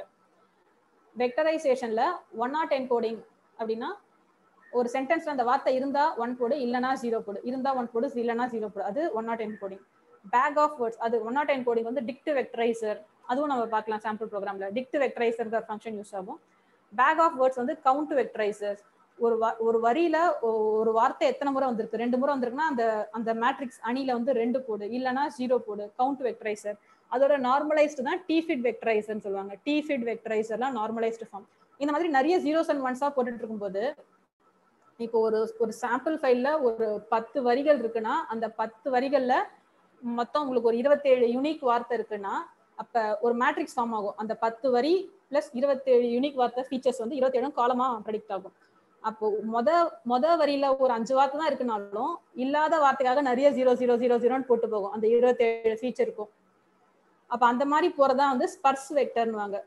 இதனால வர பிரச்சனை தான் இப்ப NLTKன்னு சொல்லுவாங்க, நேச்சுரல் லாங்குவேஜ். அது ஏன் வந்துச்சுன்னா இந்த பிரச்சனையால வந்துச்சு. ஃபர்ஸ்ட் வெக்டரைஸ் பண்ணும்போது ஒரு வரியில வரியில 5 வார்த்தை தான் இருக்குன்னாலும் இல்லாத 25 யூனிக் வார்த்தைக்காக எல்லா இடத்துலயும் 000 போறதால ஸ்பர்ஸ் வெக்டர் ப்ராப்ளம் நீங்க வந்து இன்னும் கொஞ்சம் அந்த ஃபீச்சர்ஸை கம்மி பண்ணும். ஃபீச்சர் ரிடக்ஷனுக்காக தான் இதான் வந்து ஸ்பர்ஸ் வெக்டர் ஹக்கர்ஸ் எஃபெக்ட் அப்படின்னு சொல்லுவாங்க. அதை களையறதுக்காக தான் வந்து NLTK அப்படின்னு சொல்லுவாங்க. இது மூலமா ஒரு சென்டென்ஸ்ல இருக்கிற இங்கிலீஷ் வார்த்தையெல்லாம் அது விட்டுரும். இஸ், வாஸ், இங்கிலீஷ் வார்த்தைனா வெர்பல் அந்த மாதிரிலாம் is, was, very, well, of அந்த மாதிரி சின்ன சின்ன வார்த்தையெல்லாம் அதை விட்டுட்டு முக்கியமான வார்த்தைகளை மட்டும் எடுத்து ஃபீச்சர்ஸா வச்சுக்கோம். இஸ் வேர்ட் ஈக்குவல் டு இங்கிலீஷ்னு ஒரு கமெண்ட் கொடுத்தீங்கன்னா முக்கியமா அதனால ஃபீச்சர்ஸ் வந்து ரிடக்ட் ஆகும். லாஜிஸ்டிக் ரெக்ரெஷன் ஃபீச்சர்ஸ் நிறைய இருந்தா என்ன பிரச்சனை வரும் நம்ம சொல்லி பார்த்தோம்.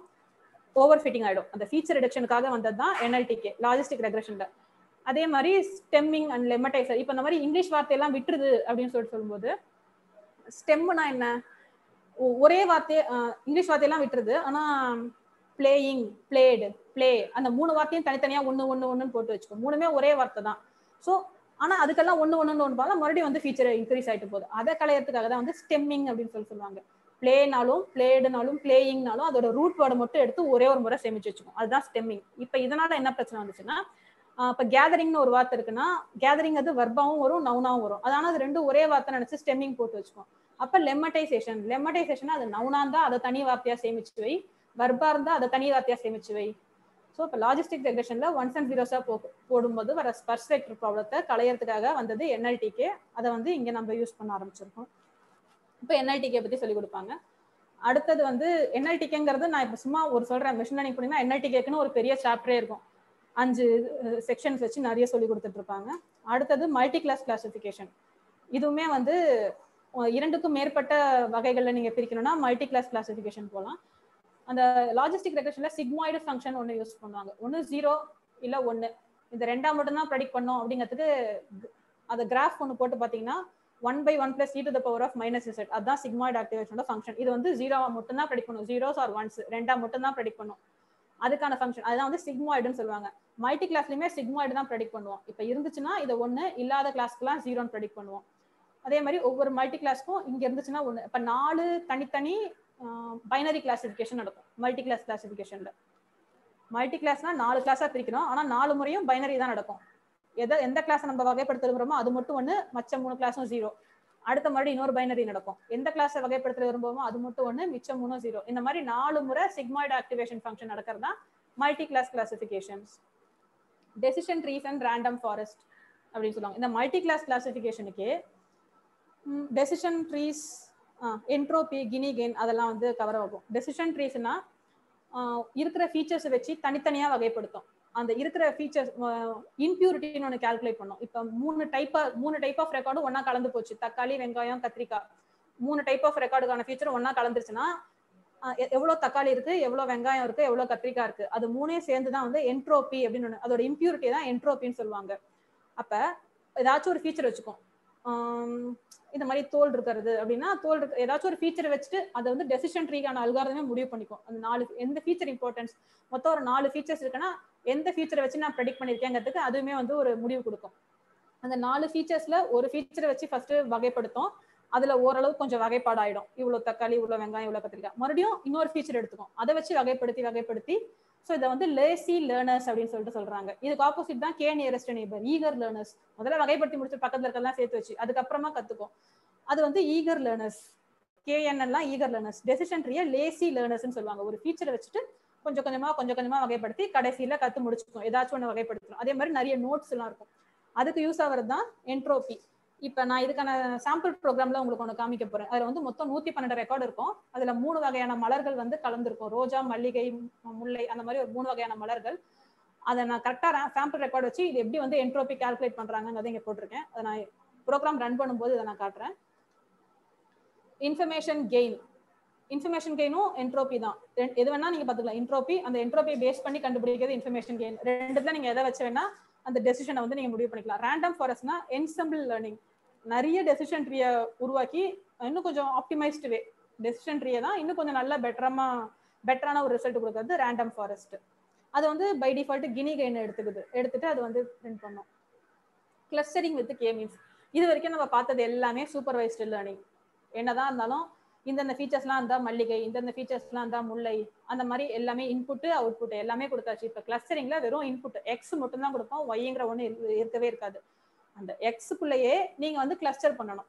இப்போ எக்ஸ் 2 ஃபீச்சர்ஸ் இருக்குன்னா x1 x2 2 ஃபீச்சர்ஸ் கொடுத்துட்டோம்னா எத்தனை கிளஸ்டரா நீங்க பிரிக்கணுமோ அத்தனை சாம்பிள் பாயிண்ட் எடுத்துக்கணும். சென்ட்ராய்ட்ஸ் அப்படின்னு சொல்லிட்டு சொல்லுவாங்க. 2 ஃபீச்சர்ஸ்ல இருந்து x1க்கு ஒரு 2 கிளஸ்டர்னா ஒரு ஃபீச்சர்ல இருந்து 2 சென்ட்ராய்டு, இன்னொரு ஃபீச்சர்ல இருந்து 2 சென்ட்ராய்டு எடுத்து மற்ற தரவுகள் வந்து இந்த சென்ட்ராய்டுக்கு எந்த சென்ட்ராய்டுக்கு பக்கத்துல இருக்கோ அந்த டிஸ்டன்ஸ் கண்டுபிடிச்சி அதை ஒரு குழுவாகவும், எது தூரமா இருக்கோ எந்த சென்ட்ராய்டோட பக்கத்துல இருக்கோ அதை ஒரு குழுவா பிரிக்கணும். அதுதான் வந்து சென்ட்ராய்ட்ஸ்னு சொல்லுவாங்க. எத்தனை குழுவா பிரிக்கணுங்கிறத கண்டுபிடிக்கிறது தான் எல்போ மெத்தட் அப்படின்னு சொல்லிட்டு இதுல பயன்படுத்துவாங்க. எல்போ மெத்தட்ல வந்து நிறைய டேட்டா இருக்கும். ஒரு 450 ரெக்கார்ட் இருக்குன்னா அது 2 குழுவா பிரிச்சா பத்தாது, அதை வந்து ஒரு 3-4 குழுவா பிரிக்கலாம். ஸோ அப்ப எல்போங்கிறது இந்த டேட்டாவெல்லாம் ஒரு கிராஃபா போடும்போது கரெக்டா கை மடங்குற மாதிரி ஒரு கிராஃப் ஒன்று காமிக்கும்.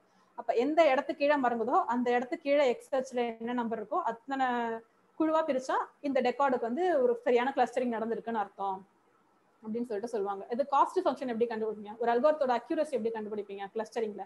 ஏன்னா கம்பேர் பண்றதுக்கு தான் எதுவுமே இல்லையே. அப்பதான் ஒரு குழுவுக்குள்ள இருக்கிற எல்லா குட்டி குட்டி தரவுகளும் எந்த அளவுக்கு டிஸ்டன்ஸ்ல இருக்கு. ஸோ டிஸ்டன்ஸ் கொஞ்சம் கம்மியா இருக்கும், அதான் டிஸ்டார்ஷன் அப்படின்னு சொல்லுவாங்க கிளஸ்டரிங்ல. டிஸ்டார்ஷன், அந்த டிஸ்டார்ஷன் மதிப்பை கண்டுபிடிச்சிட்டீங்கன்னா அதை வச்சு ஷில் அவுட் கோஎஃபிஷியன்ட், அதை பேஸ் பண்ணி அந்த கோஎஃபிஷியன்ட் வேல்யூ, அது வந்து அக்யூரசி மாதிரி. மற்ற அல்காரிதம்லாம் லீனியர் ரெக்ரெஷன்லாம் அக்யூரசின்னு கண்டுபிடிக்கும், ரூட் மீன் ஸ்கொயர் அதெல்லாம். அந்த மாதிரி இங்க கிளஸ்டரிங்ல வரதான் ஷில் அவுட் கோஎஃபிஷியன்ட், டிஸ்டார்ஷன் அதெல்லாம். இதை நான் ரெக்கார்டு ப்ரோக்ராம் ரன் பண்ணும்போது காட்டுறேன் எப்படி இந்த வேல்யூஸ் வந்து கால்குலேட் ஆயிருக்குன்னு. கிளஸ்டரிங் இப்போ முடிஞ்சிருச்சு.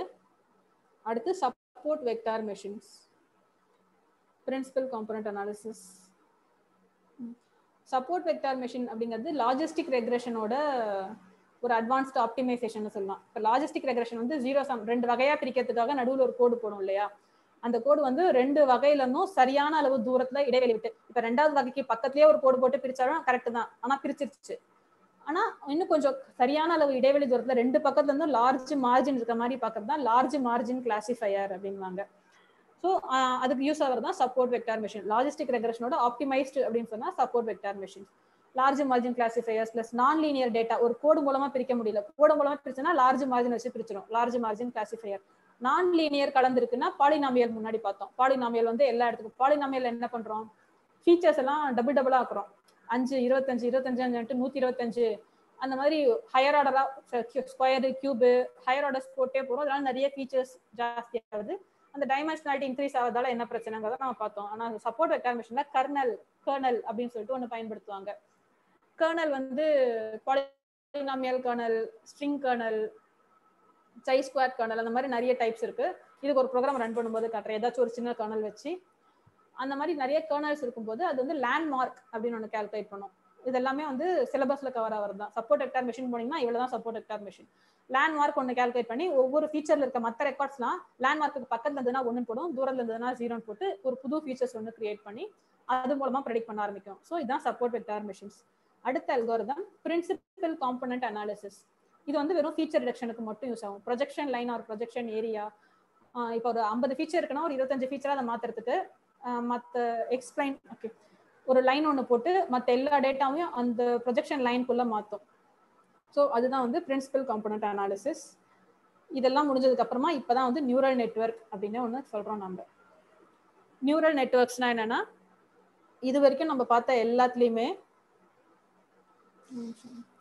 ஓகே இது வரைக்கும் நம்ம சிம்பிள் லீனியர்லாம் பார்த்தோம்னா அந்த ஒரு விஷயத்த ப்ரெடிக்ட் பண்ற 2 ஃபீச்சர் இருக்குன்னா 2 ஃபீச்சர்ஸும் நான் சொல்றேன். நியூரல் நெட்வொர்க்ல அது 2 நியூரான்னு சொல்லுவாங்க.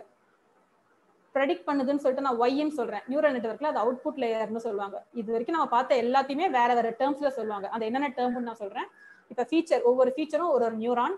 இன்புட் ஃபீச்சர்ஸ் இருக்கிறதுக்கு பேர் இன்புட் லேயர்.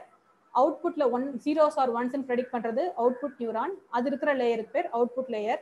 இப்போ லாஜிஸ்டிக் ரெக்ரெஷன்ல கொடுத்தது எல்லாத்தையும் அப்படியே வந்து அது வந்து மெமரின்னு சொல்ல முடியாது, அப்படியே அதை அண்டர்ஸ்டாண்ட் பண்ணிக்குது சிக்மாய்டு ஆக்டிவேஷன் ஃபங்க்ஷன் மூலமா. இங்கே இந்த நியூரல் நெட்வொர்க் என்ன பண்ணும், ஆக்டிவேஷன் ஃபங்க்ஷன் நடுவில் ஒன்று கால்குலேட் பண்ணி அதை பேஸ் பண்ணி அதை வந்து 0s or 1s ப்ரெடிக்ட் பண்ணோம். இப்போ அந்த பேராமீட்டர்ஸ்னு ஒன்று ஜாயின் பண்றோம்ல, நம்ம அண்டர்ஸ்டாண்டிங்காக ஒரு சில வார்த்தையை சேர்ப்போம். அந்த பேராமீட்டர்ஸ் தான் இங்கே வெயிட்ஸ் அப்படின்னு சொல்லுவாங்க. சிம்பிள் லீனியர்ல ஆல்ஃபா பீட்டான்னு சொல்லலாம், θ1 θ2 அதெல்லாமே இங்கே வெயிட்ஸ் அப்படின்னு சொல்லிட்டு சொல்றாங்க. ஒரு விஷயத்தை ப்ரெடிக்ட் பண்றத ஃபார்வர்ட் ப்ராபகேஷன் சொல்லுவாங்க.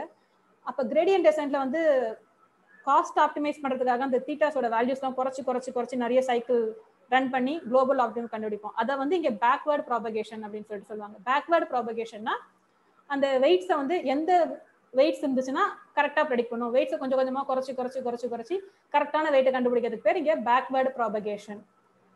ஓகே, இந்த மாதிரி ஒவ்வொரு சுற்றுக்கு பேரும் எபாக், EPOCH, எபாக் அப்படின்னு சொல்லுவாங்க. நியூரல் நெட்வொர்க்ஸ் பொறுத்த வரைக்கும் லாஜிஸ்டிக் ரெக்ரெஷன் மாதிரி தான். பர்செப்ட்ரான் அப்படிங்கிறது பைனரி கிளாசிஃபிகேஷன், மல்டி லேயர் பர்செப்ட்ரான் அப்படிங்கிறது மல்டி கிளாஸ் கிளாசிஃபிகேஷன். பர்செப்ட்ரான் இதெல்லாம் நான் அந்த ப்ரோக்ராம் ரன் பண்ணும்போது காமிக்கிறேன் எப்படி கால்குலேட் ஆகுது, ஒவ்வொரு நியூரானும் எப்படி கால்குலேட் பண்ணுது இன்புட் டேட்டாவை அப்படிங்கிறது. இதை நீங்க தெளிவா புரிஞ்சுக்கிட்டீங்கனாலே உங்களுக்கு பின்னாடி வந்து நீங்க ஒரு பெரிய ப்ரோக்ராம் ஒட்டி எப்பாக் 0, எப்பாக் 1000, எப்பாக் 5000 கொடுத்தா உங்களுக்கு ஒன்றும் புரியாதுல்ல. அப்போ ஒரு பயமா இருக்கும், அந்த பயம் வந்து தெளிவாயிடும்.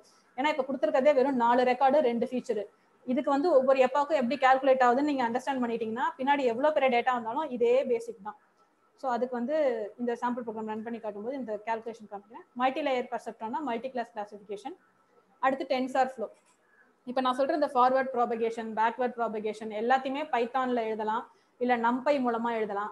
அதுக்கு எல்லாமே வந்து டென்சார் ஃப்ளோவும் நம்ம யூஸ் பண்ணிக்கலாம்.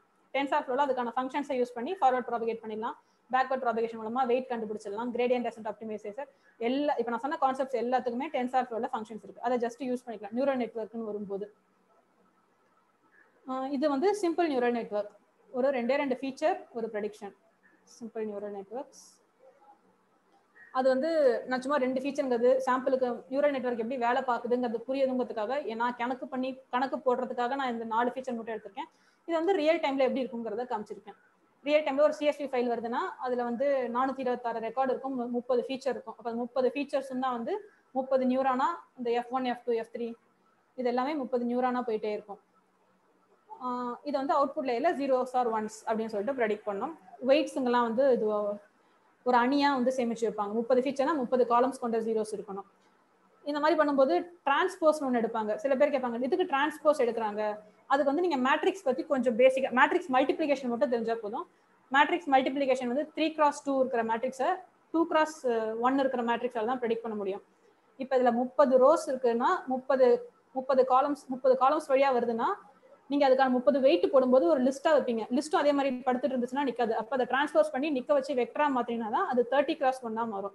அப்ப 30x அப்ப இத்தனை 406 சாம்பிள் இன்ட்டு 30 ஃபீச்சர் இருக்கிற மேட்ரிக்ஸை 30 ஃபீச்சர் இன்ட்டு ஒரு காலம் இருக்கிற வெக்டரால பெருக்க முடியும். அப்பதான் பெருக்க முடியும். அதுக்காக தான் சும்மா டிரான்ஸ்போஸ் எடுத்து வச்சுப்பாங்க. அதனால எப்பவுமே டிரான்ஸ்போஸ்னா அணிகளின் பெருக்கலுக்கு துணை புரிவதற்காக இந்த மாதிரி டிரான்ஸ்போஸ் எடுக்கிறாங்க அப்படின்னு ஞாபகம் வச்சுட்டா போதும். Shallow neural நெட்வொர்க்னா feature reductions. 30 ஃபீச்சருங்கிறது நான் சும்மா சொல்றேன். இப்போ 5000 ஃபீச்சர் இருந்துச்சுன்னா நடுவில் ஹிடன் லேயர்னு ஒன்று உருவாக்கி அதுல வந்து ஒரு 50 ஃபீச்சர் 50 நியூரானா வச்சுக்கலாம். இந்த மாதிரி ஒரே ஒரு ஹிடன் லேயர் உருவாக்கி அதுக்கான வெயிட்ஸ் கொடுத்தீங்கன்னா ஹிடன் நியூரல் நெட்வொர்க், அது பேர் என்ன ஷாலோ நியூரல் நெட்வொர்க் அப்படின்னு சொல்லுவாங்க. ஒன்றுக்கும் மேற்பட்ட ஹிடன் லேயர் இருந்துச்சு அப்படின்னா அது வந்து டீப் நியூரல் நெட்வொர்க். இந்த மாதிரி ஹிடன் லேயர்ஸ்ல இன்னும் கொஞ்சம் டீப் ஒவ்வொன்றுக்கும் வந்து இதுக்கும் நான் ஒரு சாம்பிள் ப்ரோக்ராம் காமிக்கிறேன் டென்சார் ஃப்ளோ யூஸ் பண்ணி. சாஃப்ட் மேக்ஸ் நியூரல் நெட்வொர்க் அப்படின்னா மல்டி கிளாஸ் கிளாசிஃபிகேஷன். இதுக்கு வந்து முக்கால்வாசி இந்த கையால் எழுதப்பட்ட டிஜிட்ஸ்ன்னு சொல்லிட்டு ஒரு டேட்டா செட் இருக்கும். அதை வச்சு நீங்க வந்து சாஃப்ட் மேக்ஸ் கிளாசிஃபிகேஷன் பண்ணி பார்த்துக்கலாம். இப்போ 8னா அது 1 இருக்கிறதுக்கான பாசிபிலிட்டி எவ்வளோ, 8ங்கிற நம்பர் கொடுத்து நம்ம இன்புட் கொடுத்து அது என்ன நம்பரா இருக்கும் ப்ரெடிக்ட் பண்ண சொன்னோம்னா அது மொத்தமா எத்தனை கிளாஸ் இருக்கோ அத்தனை கிளாஸாவும் நம்ம கொடுக்குற இன்புட் டேட்டா இருக்கிறதுக்கான பாசிபிலிட்டியை கொடுக்கும். அதுல ஹையஸ்ட் பாசிபிலிட்டி தான் ப்ரெடிக்ஷனா உருவாக்கும். அதுதான் வந்து சாஃப்ட் மேக்ஸ் நியூரல் நெட்வொர்க் அப்படின்னு சொல்றாங்க. 10 கிளாசிஃபிகேஷனா ஒரு 8னா அது கரெக்டா எங்க பொருந்ததோ அதை மட்டும் நம்ம கொடுக்காது. அது 1 இருக்கிறதுக்கான பாசிபிலிட்டி இவ்வளோ, 2 இருக்கிறதுக்கான பாசிபிலிட்டி இவ்வளோ, 3 இருக்கிறதுக்கான பாசிபிலிட்டி இப்போ 8 இருக்கிறதுக்கான பாசிபிலிட்டி 0.41 அப்படின்னு சொல்லிட்டு சொல்றாங்க. இது எல்லாத்தையுமே கூட்டினீங்கன்னா 1ங்கிற நம்பர் வரும். ஸோ இந்த தத்துவத்தின் பிரகாரம் தான் வந்து சாஃப்ட் மேக்ஸ் நியூரல் நெட்வொர்க் வேலை பார்க்குது. CNN இப்போ இது வரைக்கும் நம்ம பார்த்தது ரெக்ரெஷன் பார்த்துட்டோம், கிளாசிஃபிகேஷன் பார்த்துட்டோம், சூப்பர்வைஸ்டு பார்த்துட்டோம். CNNங்கிறது unsupervised unstructured data, convolutional neural network. இப்போ வந்து ஒரு படம் வருது, அந்த படத்தை வந்து நீங்க எப்படி ஒரு அணியா மாத்துவீங்க, ஒரு மேட்ரிக்ஸா மாத்தணும். இது வரைக்கும் நம்ம கொடுக்குற எல்லாமே ஸ்டாட்டிஸ்டிக்கல் டேட்டா தான். எல்லாமே டேட்டாவே கொடுத்துருவாங்க, நம்பர்ஸ். அந்த நம்பர்ஸை வந்து மேட்ரிக்ஸா மாத்தி அதை டிரான்ஸ்போஸ் பண்ணி பேராமீட்டர்ஸோட பெருக்கி நம்ம விடையை கண்டுபிடிச்சிடலாம். ஒரு படத்தை எப்படி மேட்ரிக்ஸா மாத்தீங்கன்னா இப்போ என்னோட போட்டோ இருக்குன்னா அதுல இருக்கிற ஒவ்வொரு பிக்சலும் அந்த மேட்ரிக்ஸ்ல இருக்கிற ஒவ்வொரு ஃபீச்சர். இப்போ என் போட்டோல நித்யா நான் ப்ரெடிக்ட் பண்றதுக்கு அந்த நெத்தியில இருக்கிற சின்ன சின்ன பிக்சலுமே வந்து ஒரு ஃபீச்சர். அப்போ ஒரு படத்துல எவ்வளோ ஒவ்வொரு கலர் கோட்ஸ் 0 to 255 தான் வந்து பிரைமரி கலர் கோட்ஸ், 0 to 255. ஒரு பிக்சர்ல இருக்கிற ஒவ்வொரு செல்லையுமே அந்த 255க்குள்ள ஏதாச்சும் ஒரு நம்பரா மாத்தி நம்ம வந்து ஒரு மேட்ரிக்ஸா ப்ரெடிக்ட் பண்ணிக்கிறோம். அப்போ ஒரு போட்டோல மொத்தம் எத்தனை பிக்சல் இருக்கும்? ஒரு 10,000 பிக்சல் இருக்குன்னு வச்சுக்கோங்களேன். அந்த 10,000 பிக்சலுமே 10,000 ஃபீச்சர். அந்த 10,000 ஃபீச்சர் கொடுத்து நம்ம எப்படி நம்ம ப்ரெடிக்ட் பண்றது? நியூரல் நெட்வொர்க்கு அனுப்புறது ஃபீச்சர் ரிடக்ஷன் பண்ணோம். அந்த ரிடக்ஷனுக்கு இந்த படத்தோட ஃபீச்சர் ரிடக்ட் பண்றதுக்கு மட்டும்தான் இந்த மெத்தட்ஸ்லாம் யூஸ் ஆகுது. கன்வல்யூஷன், பூலிங், ஸ்ட்ரைடிங், பேடிங், இது எல்லாமே அந்த என் படத்துல இருக்கிற ஒவ்வொரு பிக்சலையும் கம்மி பண்றதுக்கான ஒரு மெத்தடாலஜிஸ். ஃபர்ஸ்ட் கன்வல்யூஷன் என்ன பண்ணோம்? எட்ஜ் டிடெக்ஷன் அப்படின்னு சொல்லுவாங்க. என் போட்டோல இருக்க பிக்சல்ல இருக்கிற குட்டி குட்டி செல்லா எடுத்துக்கும். அதை மட்டும் வந்து ஃபீச்சரா கம்மி பண்ணும். அதனால நம்ம மூஞ்சி மறைஞ்சு போயிடாது. நம்ம மூஞ்சி அப்படியே தான் இருக்கும். இதை நான் என்னோட போட்டோ ஒன்று வச்சு நான் உங்களுக்கு காட்டுறேன். ஒரு கேக்கோட போட்டோ, பர்த்டே கட்டின கேக்கோட போட்டோ இருக்கும். அது நீங்க என்னதான் கன்வல்யூஷன் போட்டு எட்ஜ் மட்டும் எடுத்தீங்கனாலுமே அந்த கேக் இமேஜ் அப்படியே தான் இருக்கும். ஃபீச்சர்ஸ் மட்டும் தான் குறையும். அதுக்கப்புறம் பூலிங், அந்த மாதிரி குட்டியா எடுத்ததுலையுமே ஒவ்வொரு சின்ன சின்ன பிக்சலையுமே மேக்ஸ் பூலிங், மின் பூலிங், ஆவரேஜ் பூலிங் அந்த மாதிரிலாம் இருக்கு. அதுல இருக்கிற செல்ஸ்ல மேக்ஸிமம் டார்க்னஸ் இருக்கிற செல்லை மட்டும் எடுத்து வச்சாலுமே இமேஜ் குறையும். அதை தான் மறுபடியும் அப்ப இந்த மாதிரி குறைக்கப்பட்ட ஃபீச்சர்ஸ் கொண்ட ஒரு இதுதான் அரேவா மாத்தி நம்ம இதுக்கு அனுப்புறோம். சாஃப்ட் மேக்ஸ் நியூரல் நெட்வொர்க்னு சொல்றோம். மல்டி கிளாஸ் கிளாசிஃபிகேஷன் அதெல்லாம் நீங்க யூஸ் பண்ணிக்கலாம். அதுக்கு முன்னாடி பிக்சலுக்கு ஒரு கன்வல்யூஷன் பூலிங்னா வந்து வேற மெத்தடாலஜிலாம் ஃபாலோ பண்ணல. இதே நியூரல் நெட்வொர்க் தான் ஃபீச்சர் ரிடக்ஷனுக்கு யூஸ் ஆகுது. இப்போ ஒரு படத்துல இருக்க பிக்சலை கட் பண்ணி எடுக்கும்போது பார்டர்ல இருக்க பிக்சல், பார்டர்ல எதனா முக்கியமான விஷயம் இருந்துச்சுன்னா போயிடும்ல. அப்ப எக்ஸ்ட்ரா 2 பார்டர் போறதான் பேடிங் அப்படின்ட்டு சொல்றாங்க. அது 0 பேடிங், சேம் பேடிங் அப்படின்வாங்க. அப்போ உங்களுக்கு ஒரு படத்துல இருக்கிற பார்டர்ல இருக்க இமேஜ் எதுவுமே போகாது. இப்போ நியூரல் நெட்வொர்க்ல என்ன சொன்னோம்? ஃபர்ஸ்ட் வந்து என்ன சொன்னோம்? θ1 θ2 எல்லாம் பாராமீட்டர்ஸ் ஸ்டாட்டிஸ்டிக்கல். நியூரல் நெட்வொர்க்ல அதே வேலையை பண்றதுக்கு பேரு வெயிட்ஸ் அப்படின்னு சொன்னோம். இந்த கன்வல்யூஷன் நியூரல் நெட்வொர்க்ல அதே மாதிரி குட்டி வேலையா பாராமீட்டர்ஸ் பிரிக்கிறதுக்கு பேர் தான் ஃபில்டர்ஸ் அப்படின்னு சொல்றாங்க. ஃபில்டர்ஸ் வந்து கன்வல்யூஷன் நியூரல் நெட்வொர்க்ல வெயிட்ஸ் மாதிரி ஃபில்டர்ஸ் போட்டு நம்ம எல்லாத்தையும் எடுத்துட்டு சின்னதா மாத்துறது தான் கன்வல்யூஷன். பூலிங். ஸ்ட்ரைடிங் அப்படின்னா ஸ்ட்ரைடிங் 1 or 2. இப்போ ஒரு இமேஜ்ல ஃபர்ஸ்ட் ஒரு குட்டி பாக்ஸ் எடுத்து நம்ம தனியா வச்சிடறோம். அடுத்த குட்டி பாக்ஸ் வந்து வெட்டின பாக்ஸுக்கு பக்கத்துலயே இன்னொரு பாக்ஸ் வெட்டணுமா, இல்ல 2 பாக்ஸ் தள்ளி வெட்டணுமா, இல்ல 3 பாக்ஸ் தள்ளி வெட்டணுமா, அதை முடிவு பண்றதுதான் ஸ்ட்ரைடிங். இப்ப இதுக்கு வந்து நம்ம என்ன பண்ணலாம்? ஒரு இமேஜ் வேணா அந்த மாதிரி பூலிங், ஸ்ட்ரைடிங் எல்லாம் பண்ணி பார்க்கலாம். ஃபுல் இதுவுமே அல்காரிதமே நம்ம செஞ்சு பார்க்க முடியாது. ஏன்னா அதுக்கெல்லாம் ட்ரைனிங் கொடுக்கறதுக்கே ஒரு வாரம் ஆயிடும் நமக்கு. இதை வந்து ஒரு ரிசர்ச் பேப்பர் மாதிரி இதெல்லாம் நீங்க CNN நீங்க செஞ்சு பார்க்கணும் அப்படின்னு நினைச்சீங்கனாலே ரிசர்ச் பேப்பர் மாதிரி அண்டர்ஸ்டாண்டிங் பண்ணிட்டீங்கன்னா போதும். ஆல்ரெடி நெட்ல நிறைய இருக்கு, இமேஜ் நெட் அந்த மாதிரிலாம் இருக்கு. அந்த மாடல்லாம் பில்ட் பண்ணி வச்சிருக்காங்க. அதை டவுன்லோட் பண்ணிட்டு உங்க இமேஜ் கொடுத்தீங்கனாலுமே அது கரெக்டா ப்ரெடிக்ட் பண்ணி கொடுக்கும். ஸோ அதை நீங்க எழுதணும்னு அவசியம் இல்லை. பட் இப்படிதான் வேலை பார்க்குதுன்னு நீங்க புரிஞ்சுக்கிட்டீங்கன்னா போதும். CNN இதான் நான் சொல்றேன். என்னோட ஒரு போட்டோ இருந்துச்சுன்னா அதை வந்து நான் கலர் கோர்ஸா மாத்திட்டா இந்த மாதிரி மாத்தும். அது எப்படி பெருக்குது இதெல்லாம் நான் ப்ரோக்ராம் ரன் பண்ணும்போது சொல்லி காமிக்கிறேன். Neural network RNN. இப்போ இது வரைக்கும் நான் ப்ரெடிக்ட் பண்ணது எல்லாமே ஒரு 100 ரெக்கார்டு கொடுத்தோம்னா முதல் ரெக்கார்டு, 2வது ரெக்கார்டு எல்லாமே தனித்தனி இண்டிவிஜுவல் ப்ரெடிக்ஷன்ஸ். நீங்க ஃபர்ஸ்ட் ஒரு ரெக்கார்டை ப்ரெடிக்ட் பண்ணீங்கன்னா 2வது ரெக்கார்டுக்கு 2வது ஃபீச்சர் வச்சு தான் ப்ரெடிக்ட் பண்ணுவீங்க. 3வது ரெக்கார்டுக்கு 3வது ஃபீச்சர் வச்சு ப்ரெடிக்ட் பண்ணுவீங்க. முதல்ல ப்ரெடிக்ட் பண்ண எந்த விஷயமே அடுத்த ப்ரெடிக்ஷனுக்கு யூஸ் ஆக போறது இல்லை. ஆனா அந்த மாதிரி யூஸ் ஆச்சுன்னா அதுக்கு பேர் தான் ரெக்கரண்ட் நியூரல் நெட்வொர்க். இப்ப நம்ம பேசும்போது, நம்ம எழுதும் போதெல்லாம் அடுத்த வார்த்தை நீங்க முன்னாடி பேசின வார்த்தையை பேஸ் பண்ணி வரும். ஸோ அதுக்கு முன்னாடி பேசின வார்த்தையும் நீங்க ஞாபகம் வச்சுக்கணும் அந்த அடுத்த வார்த்தையை ப்ரெடிக்ட் பண்றதுக்கு. அதுக்கு அடுத்த வார்த்தை ப்ரெடிக்ட் பண்றதுக்கு அதுக்கு முன்னாடி பேசின வார்த்தையை வச்சு நீங்க ப்ரெடிக்ட் பண்ணணும். இப்போ ஸ்டாக் மார்க்கெட்லாம் எப்படி நேற்று பண்ண ஸ்டாக் பிரைஸ் மார்க்கெட் ஒன்று ப்ரெடிக்ட் பண்ணுது, நாளைக்கு ஒரு மார்க்கெட் பிரைஸ் ப்ரெடிக்ட் பண்ணுதுன்னா அதுக்கு அடுத்த நாள் வந்து நாளைக்கு பிரைஸை பேஸ் பண்ணி தான் இருக்கும். இந்த மாதிரி ரெக்கரண்ட் நியூரல் நெட்வொர்க். இப்போ பண்ண போற ப்ரெடிக்ஷன் முன்னாடி ப்ரெடிக்ஷனை பேஸ் பண்ணி இருந்துச்சுன்னா அதுக்கு பேர் தான் RNN, ரெக்கரண்ட் நியூரல் நெட்வொர்க் அப்படி சொல்றாங்க. ஸோ RNNக்கு வந்து இதெல்லாம் பார்த்துட்டாங்க. போல்ட்ஸ்மேன் மெஷின் இதெல்லாமே வந்து ஃபீச்சர் ரிடக்ஷன் டெக்னிக்ஸ் தான். இதெல்லாம் ஜஸ்ட் நீங்க தெரிஞ்சுக்கிட்டீங்கன்னா போதும். நிறைய ஃபீச்சர்ஸ் இருக்குன்னா இன்புட் லேயர், ஹிடன் லேயர்ஸ் மட்டும் தான் இதோட வேலை. Boltzmann, restricted Boltzmann machine, deep belief network, okay, auto encoder. இது மூணுமே வந்து ஃபீச்சர். இது மூணுத்துக்கும் என்ன வித்தியாசம் அப்படின்னு சொல்லிட்டு இது எல்லாத்துக்குமே வந்து நீங்க இந்த சென்டிமெண்ட் அனாலிசிஸ் பண்ணி பார்க்கலாம். அதுக்காக ஒரு டேட்டா செட் இருக்கு. அதை வச்சு பாத்தீங்கன்னா இந்த மூணு உங்களுக்கு கொஞ்சம் நிறைய ஃபீச்சர்ஸ் இருந்துச்சுன்னா அதை கம்மியான ஃபீச்சர்ஸா ப்ரொஜெக்ட் பண்றதுக்கு தான் இந்த Boltzmann machine, restricted Boltzmann. Layers வந்து இதுல ஒரே இன்புட் லேயர்ல இருக்கிற ஒன்னோட கலெக்ட் ஆயிருக்கும். ரெஸ்ட்ரிக்டட்னா அந்த ஒரு பர்டிகுலர் கனெக்ஷன் மட்டும் இருக்காது. ஒரு லேயர்ல இருக்க நியூரான்ஸ் அடுத்த லேயர்ல இருக்க நியூரான்ஸோட கனெக்ட் ஆயிருக்கும். அதே டீப் பிலீஃப் நெட்வொர்க்னா அந்த நியூரான்ஸ் கனெக்ஷன் கூட கட் ஆயிருக்கும். வெறும் இந்த லேயர் டு லேயர் கனெக்ஷன் தான் இருக்கும். அடுத்து ஆட்டோ என்கோடர்.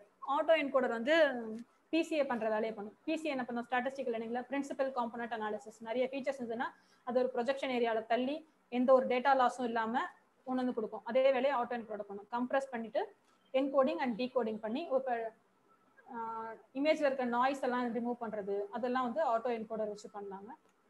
கடைசியா வர சாப்டர் ரீஇன்ஃபோர்ஸ்மெண்ட் லேர்னிங். இதுதான் வந்து ஒரு கார் எப்படி ஒரு என்விரான்மெண்ட்ல தனியா இயங்குறதுக்கு கற்றுக் கொடுக்கறது அப்படிங்கிறத ரீஇன்ஃபோர்ஸ்மெண்ட் லேர்னிங்ல பார்க்கலாம். இதுதான் வந்து ஃபைனல் ஸ்டேஜ், ஒரு காரை தானா ஓட்ட வைக்கிறது. எத்தனை திசைகள் இருக்கு, அத்தனை ஆக்ஷன் ஸ்பேஸ், கரெக்டா திரும்பிச்சுன்னா ரிவார்ட்ஸ், திரும்பலைன்னா பெனால்ட்டி, அதை சேர்த்து வைக்கிறதுக்கு கியூ டேபிள் அப்படின்னு சொல்லிட்டு ஒன்று சொல்லுவாங்க. இது எல்லாமே வந்து பண்றதுதான் வந்து reinforcement learning. Last section reinforcement. இப்போ மொத்தமா இவ்வளவுதான் சாப்டர்ஸ். மெஷின் லேர்னிங்னு போனீங்கன்னா இவ்வளவுதான் சொல்லி கொடுப்பாங்க. இது ஒன்னொன்னும் நீங்க ஒரு சாம்பிள் ப்ரோக்ராம் பண்ணி பார்த்துட்டீங்கனாலே உங்களுக்கு கான்ஃபிடென்ட் வந்துடும். இதை ஃபுல்லா முடிச்சுட்டு நீங்க டைரக்டா ப்ராஜெக்ட்ஸ் எடுத்து பண்ண ஆரம்பிக்கலாம். தேவையில்லாம நீங்க போய் மேட்ரிக்ஸ்க்கு ஒரு மாசம் எடுப்பாங்க, அடுத்து பாண்டாஸ் பத்தி சொல்லி கொடுக்க ஒரு மாசம் எடுப்பாங்க, ஸ்டாட்டிஸ்டிக்கல்ல மீடியன் மீடியன் அதை பத்தி ஒரு மாசம், இவ்வளோ டைம் வேஸ்ட் பண்ணாம ஜஸ்ட் எல்லாத்துக்குமே இவ்வளவுதான் மெஷின் லேர்னிங், இதை நீங்க படுத்துட்டீங்கனாலே வந்து அடுத்தடுத்து போயிடலாம். இப்போ நான் வந்து ஒவ்வொன்றுக்கும் ஒரு சாம்பிள் ப்ரோக்ராம் காட்டுறேன்.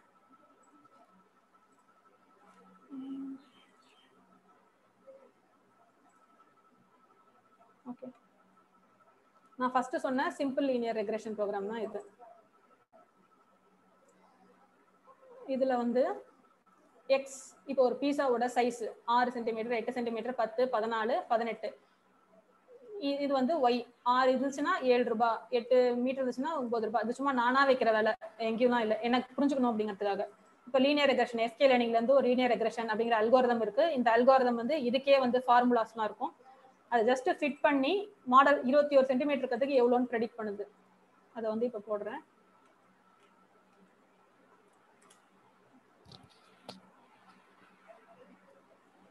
ஸோ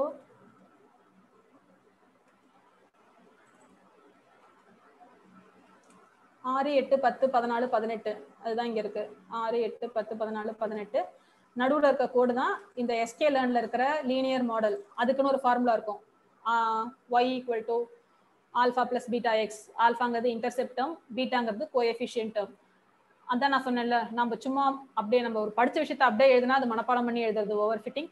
கொஞ்சம் புரிஞ்சு எழுதுறோம்னா ஒரு சில வார்த்தைகள் மாறி இருக்கும் புரிதலுக்கு ஏற்ற மாதிரி. அந்த புரிதல்கள் தான் என்னன்னு சொன்னா கோஎஃபிஷியன்ட் டேர்ம்ஸ், இந்த ஆல்ஃபா அண்ட் பீட்டா.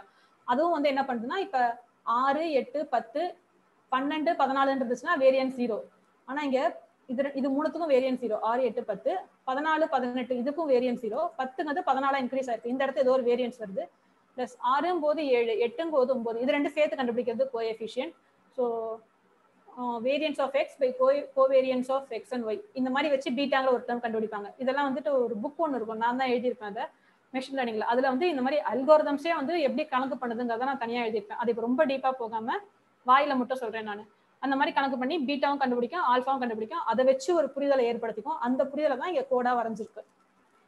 இந்த கோடா வரைஞ்சிருக்கு. இப்போ வந்து ஒரு இதே நீங்க ஆரோட வேலை கரெக்டா ப்ரெடிக்ட் பண்ணணும்னா இங்கே தான் ப்ரெடிக்ட் பண்ணணும். ஆனா இங்க ப்ரெடிக்ட் பண்ணாம கொஞ்சம் தள்ளி ப்ரெடிக்ட் பண்ணுது. இதுதான் வந்து ரெசிஜுவல் எரர் அப்படின்னு சொல்லுவாங்க. ரெசிஜுவல் எரர்னால எம்பிரிக்கல் ரிஸ்க், இதோட சம்மரி தான் எம்பிரிக்கல் ரிஸ்க். இங்க ப்ரெடிக்ட் பண்ணாம இங்க ப்ரெடிக்ட் பண்ணும். ஸோ இதை கனெக்ட் பண்றதுதான் ஆர்எஸ்டிஎம், ரெசிஜுவல் சம்மரி எரர். அதெல்லாம் வந்து ப்ரெடிக்ட் பண்ணுவாங்க. ஸோ இப்போ மாடல் இப்போ இந்த டேட்டா கிராஃபா போட்டாச்சு. 21 இருக்கிற பீஸாவோட வேலை எவ்வளோன்னு ப்ரெடிக்ட் பண்ணுது, 22 ரூபாய் அப்படின்னு சொல்லிட்டு ப்ரெடிக்ட் பண்ணுது. ஸோ இந்த மாதிரி தான் சிம்பிள் லீனியர் ரெக்ரெஷன் வந்து ஒர்க் ஆகும். இதை வந்து என்னன்னு சொல்லுவோம், input data set R explained data.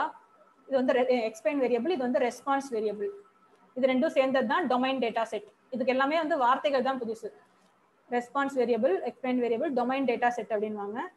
இதை வந்து நம்ம என்னதான் 21 ரூபாய் இப்படின்னு ப்ரெடிக்ட் பண்ணாலும் ஒரு டொமைன் எக்ஸ்பர்ட்டை கூப்பிட்டு இது சரியா அப்படின்னு சொல்லிட்டு காமிப்போம். இவ்வளவுதான் வந்து சிம்பிள் லீனியர் ரெக்ரெஷன்.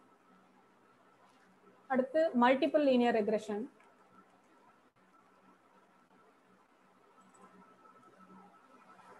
இப்போ சிம்பிள் லீனியர் ரெக்ரெஷன்ல எக்ஸ்ல ஒரே ஒரு ஃபீச்சர் தான் இருக்கு. மல்டிபிள் லீனியர் ரெக்ரெஷன்ல 2 ஃபீச்சர் இருக்கு. ஸோ ஒன்றுக்கும் மேற்பட்ட ஃபீச்சர் இருந்தால் அது மல்டிபிள் லீனியர் ரெக்ரெஷன். இதை கொடுத்துட்டு இப்போ நம்ம இதை ப்ரெடிக்ட் பண்றோம்.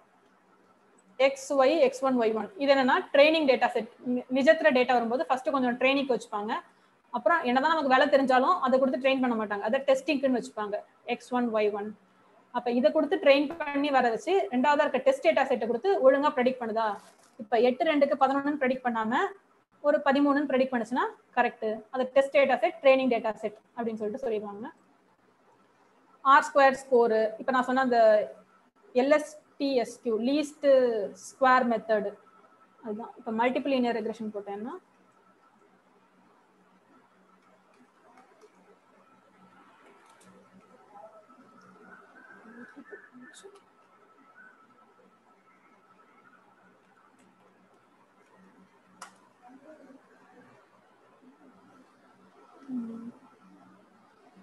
இது என்ன பண்ணுது x1 இந்த ஒவ்வொரு டேட்டாக்குமான ப்ரெடிக்ஷனை அது கொடுக்குது x1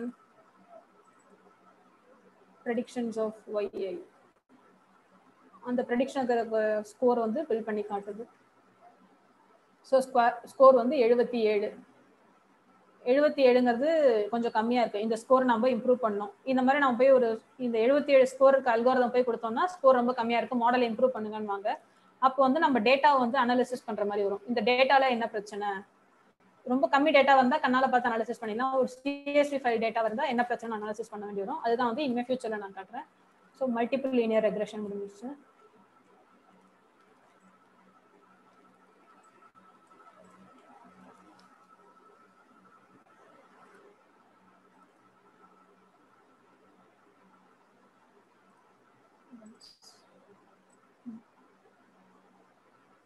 இப்போ காஸ்ட் அண்ட் கிரேடியன்ட் டெசன்ட்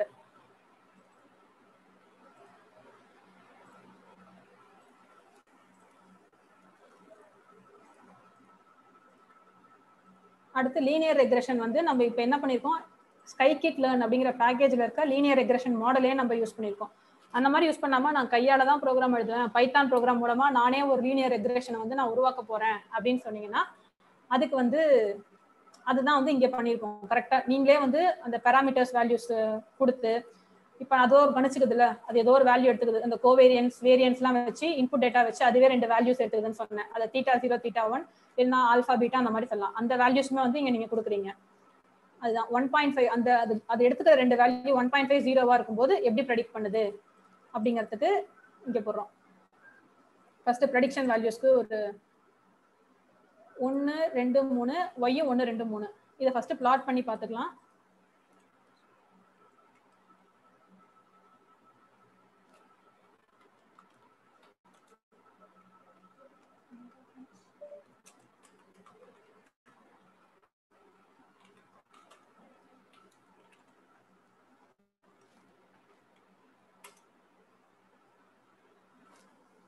இதுதான் ஃபர்ஸ்ட் இருக்கிற டேட்டா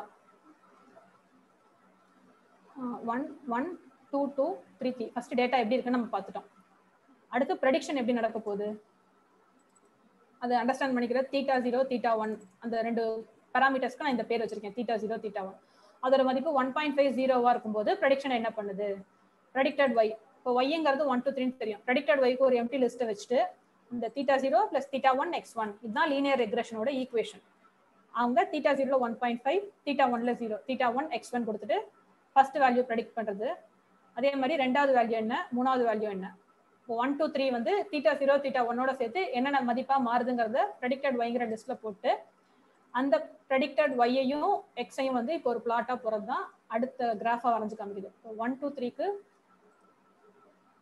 இந்த மாதிரி ப்ரெடிக்ட் பண்ணும் ஸோ 1ங்கிற இடத்துல 1.5 ப்ரெடிக்ட் பண்ணும் 2க்கு 2னா அங்கேயும் 1.5 ப்ரெடிக்ட் பண்ணுது 3க்கு 3னா 1. இந்த மாதிரி இந்த அண்டர்ஸ்டாண்டிங் தப்பு மறுபடியும் என்ன பண்றோம் அந்த பேராமீட்டரை மாத்தி பார்க்குறோம் இந்த மாதிரி ஒவ்வொன்றா கையால பேராமீட்டரை மாத்துறதுக்கு தான் பேராமீட்டர் அதுவே சூஸ் பண்ற வேலையை ஸ்கைகிட் லேர்ன்ல பேக்கேஜ் மூலமா எழுதியிருப்பாங்க அடுத்த பேராமீட்டர் நம்ம சூஸ் பண்றோம் θ0க்கு 0 கொடுக்குறோம் 1க்கு இந்த மாதிரி மாத்தி கொடுக்குறோம் 1.5 அதை கொடுத்துட்டு மறுபடியும் ப்ரெடிக்ட் பண்ண சொல்றோம் லீனியர் ரெக்ரெஷன்ல அதோட ப்ரெடிக்ஷன் எப்படி இருக்கு இது அடுத்த பாயிண்டா காமிக்கும் இது கொஞ்சம் ஓரளவு பரவாயில்ல ஆனா 2க்கு 2 3க்கு வந்து எங்கேயோ போயிடுச்சு இது கொஞ்சம் ஓரளவுக்கு பரவாயில்ல ஆனாலுமே வந்து சரியா இல்லை ப்ரெடிக்ஷன் ஸோ மறுபடியும் நீங்க பேராமீட்டர் வேல்யூ மாத்துறீங்க இந்த 2 பேராமீட்டரை இந்த மாதிரி மாத்தி மறுபடியும் ப்ரெடிக்ட் பண்ண சொன்னீங்கன்னா மூணாவது கொஞ்சம் கரெக்டா வரும் ஸோ 1 1.5 2க்கு 2 3க்கு 2.5 ஸோ இந்த ப்ரெடிக்ஷன்ஸ் ஓரளவு கரெக்ட் ஸோ இப்போ இந்த பேராமீட்டர்ஸ் தான் கரெக்டான பேராமீட்டர்ஸ்னு சொல்லிட்டு ஒரு மாடலை கிரியேட் பண்ணும்போது இந்த பேராமீட்டர் வச்சு மாடலை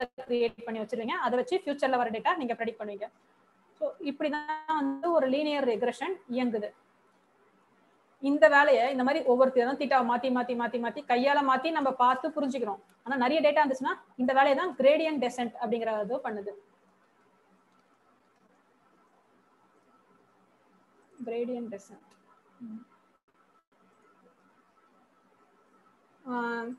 theta 0 theta 1 theta 0 theta 1 x1 இது மட்டும் தான் வந்து x1 ஓட கூட்டுவாங்க. அதான் simple linear ரெக்ரெஷனோட function. theta 0 plus theta 1 x1. So theta 0 ஒரு ஸ்டாண்டர்ட் மதிப்பு வச்சுட்டு theta 1 மட்டும் மாத்தி ஒரு 50 சுற்றுக்கு மாத்திரம். For I in range of 50 சுற்றுல theta 1 ஓட gradient descentங்கிற ஃபார்முலா ஒன்று இருக்கு. அது வந்து 1 by summation of 1 by m into predicted y minus actual y. Sorry, cost function வந்து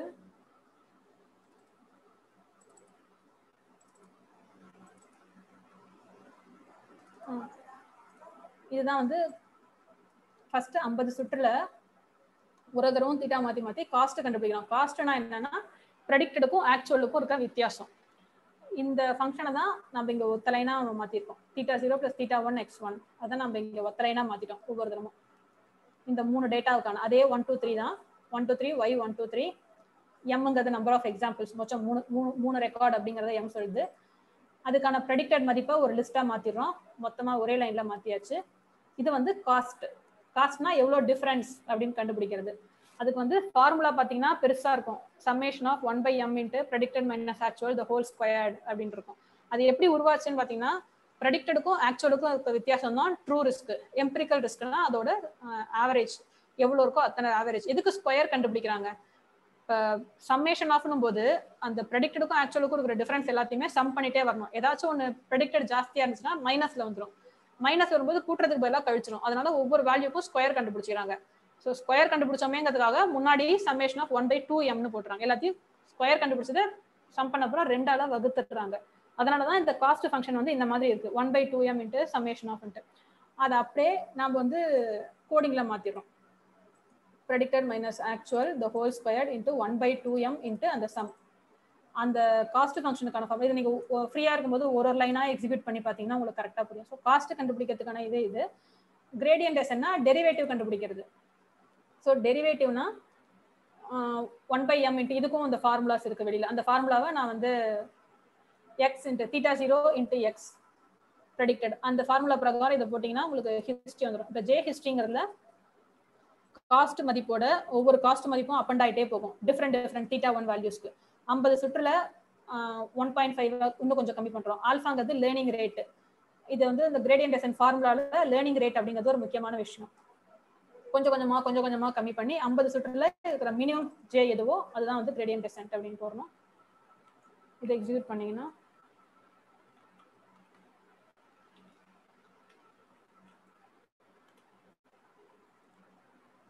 $0.59.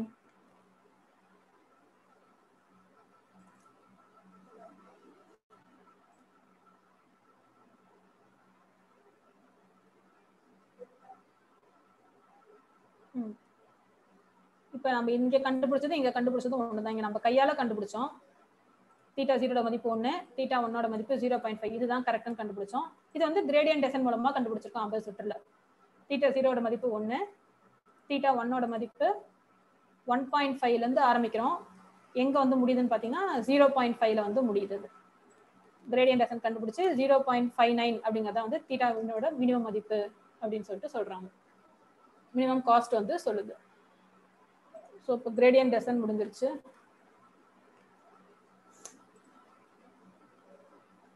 அடுத்து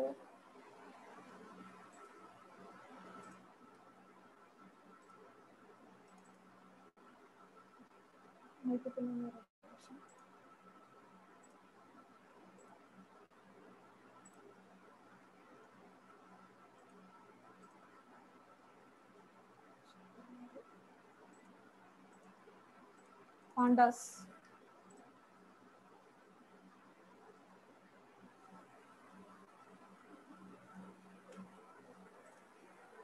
ஸோ இதுதான் வந்து பாண்டாஸ் பத்தி ஒரு சின்ன அறிமுகம். எப்பவுமே நமக்கு வர டேட்டா வந்து ஒரு CSV ஃபைலா இருக்கும்.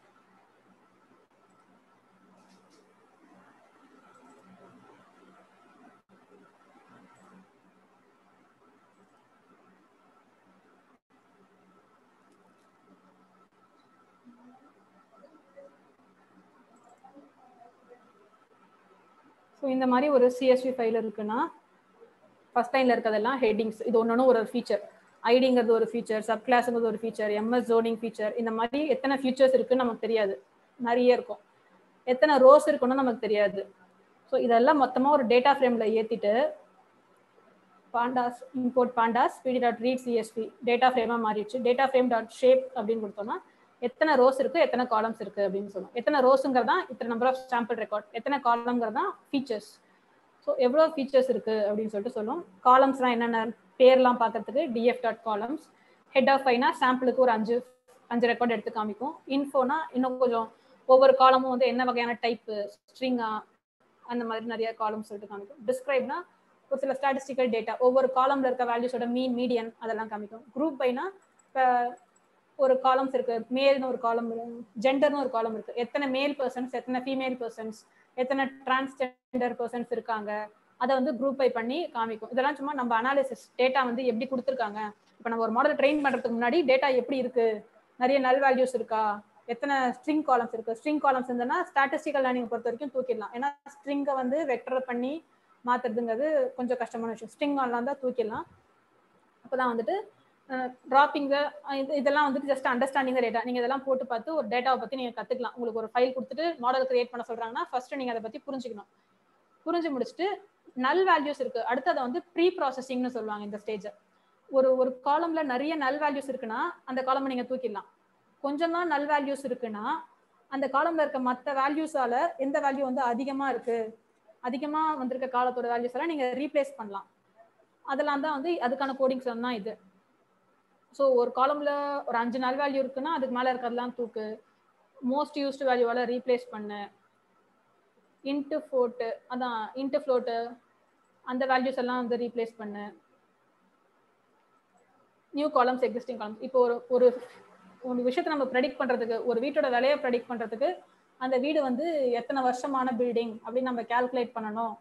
ஆனா அந்த ஃபீச்சர் வந்து அந்த டெக்ஸ்ட் டேட்டால இல்ல. ப்ரீ ப்ராசஸிங் பண்ணும்போது நம்ம அந்த ஃபீச்சரை உருவாக்கிக்கலாம். இயரை எப்போ வித்துச்சு, எப்போ கட்டினாங்க, இது வரைக்கும் எத்தனை வருஷம் ஆகுது, அதெல்லாம் வச்சு கால்குலேட் பண்ணி நீங்க ஒரு புது ஃபீச்சரை கிரியேட் பண்ணலாம். அதுக்கான கோடிங்ஸ் வந்து இது.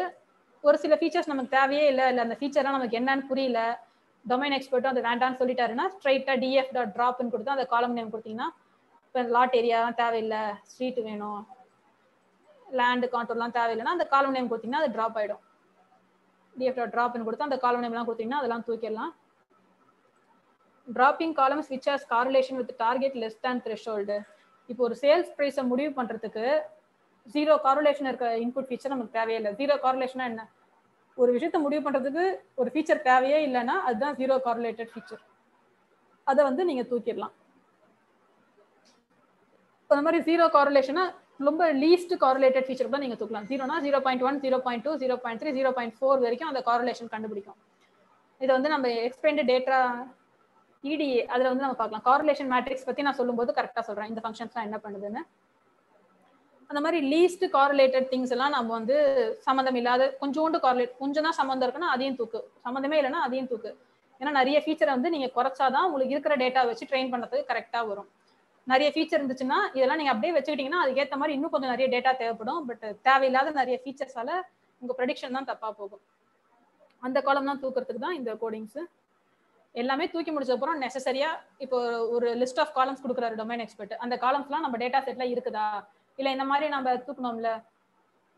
ஒரு சில ஸ்டாட்டிஸ்டிக்கல் திங்ஸ் எல்லாம் வச்சு நம்ம தூக்கியிருக்கோம். அதுல முக்கியமான காலம்ஸ் எதனா இருந்து அதுவுமே அந்த ஸ்டாட்டிஸ்டிக்கல் லேர்னிங்ல போயிடுச்சுன்னா அதுக்காக முக்கியமான காலம்ஸ் லிஸ்ட்டை மட்டும் வச்சுட்டு இந்த காலம்ஸ்லாம் அதுல இருக்கான்னு சொல்லிட்டு செக் பண்றோம். அதே மாதிரி இது சும்மா ஏதாவது ஒரு பிசினஸ் ரெக்யர்மெண்ட் வைங்களேன், 2 many யூனிக் வேல்யூஸ் இருக்கிற காலம் தூக்குனா அது தூக்கிடலாம். இதெல்லாம் பண்ணி முடிக்கிறதுக்கு பேர் தான் இப்போ பாண்டாஸை வச்சு ஃபுல்லா டேட்டா ப்ரீ ப்ராசஸிங் பண்ணியாச்சு. இப்போ ஒரு மாடலை ட்ரெயின் பண்றதுக்கு பக்காவா நம்ம டேட்டா இருக்கு. கடைசியா அந்த டேட்டா ஃப்ரேமை 2 CSV போட்டு அதுதான் வந்து அவுட்புட் டேட்டா டாட் CSV அப்படிங்கிற பேரை நான் சேவ் பண்ணியிருக்கேன். ஸோ இப்போ இந்த டேட்டா ஃப்ரேம்ல 6 டாட் இன்புட் டேட்டா அதோட இதெல்லாம் வந்து அவுட்புட் டேட்டா டாட் CSVல நான் சேவ் பண்ணியிருக்கேன். இப்போ நான் ஒரு மாடலை கிரியேட் பண்ண போறேன்.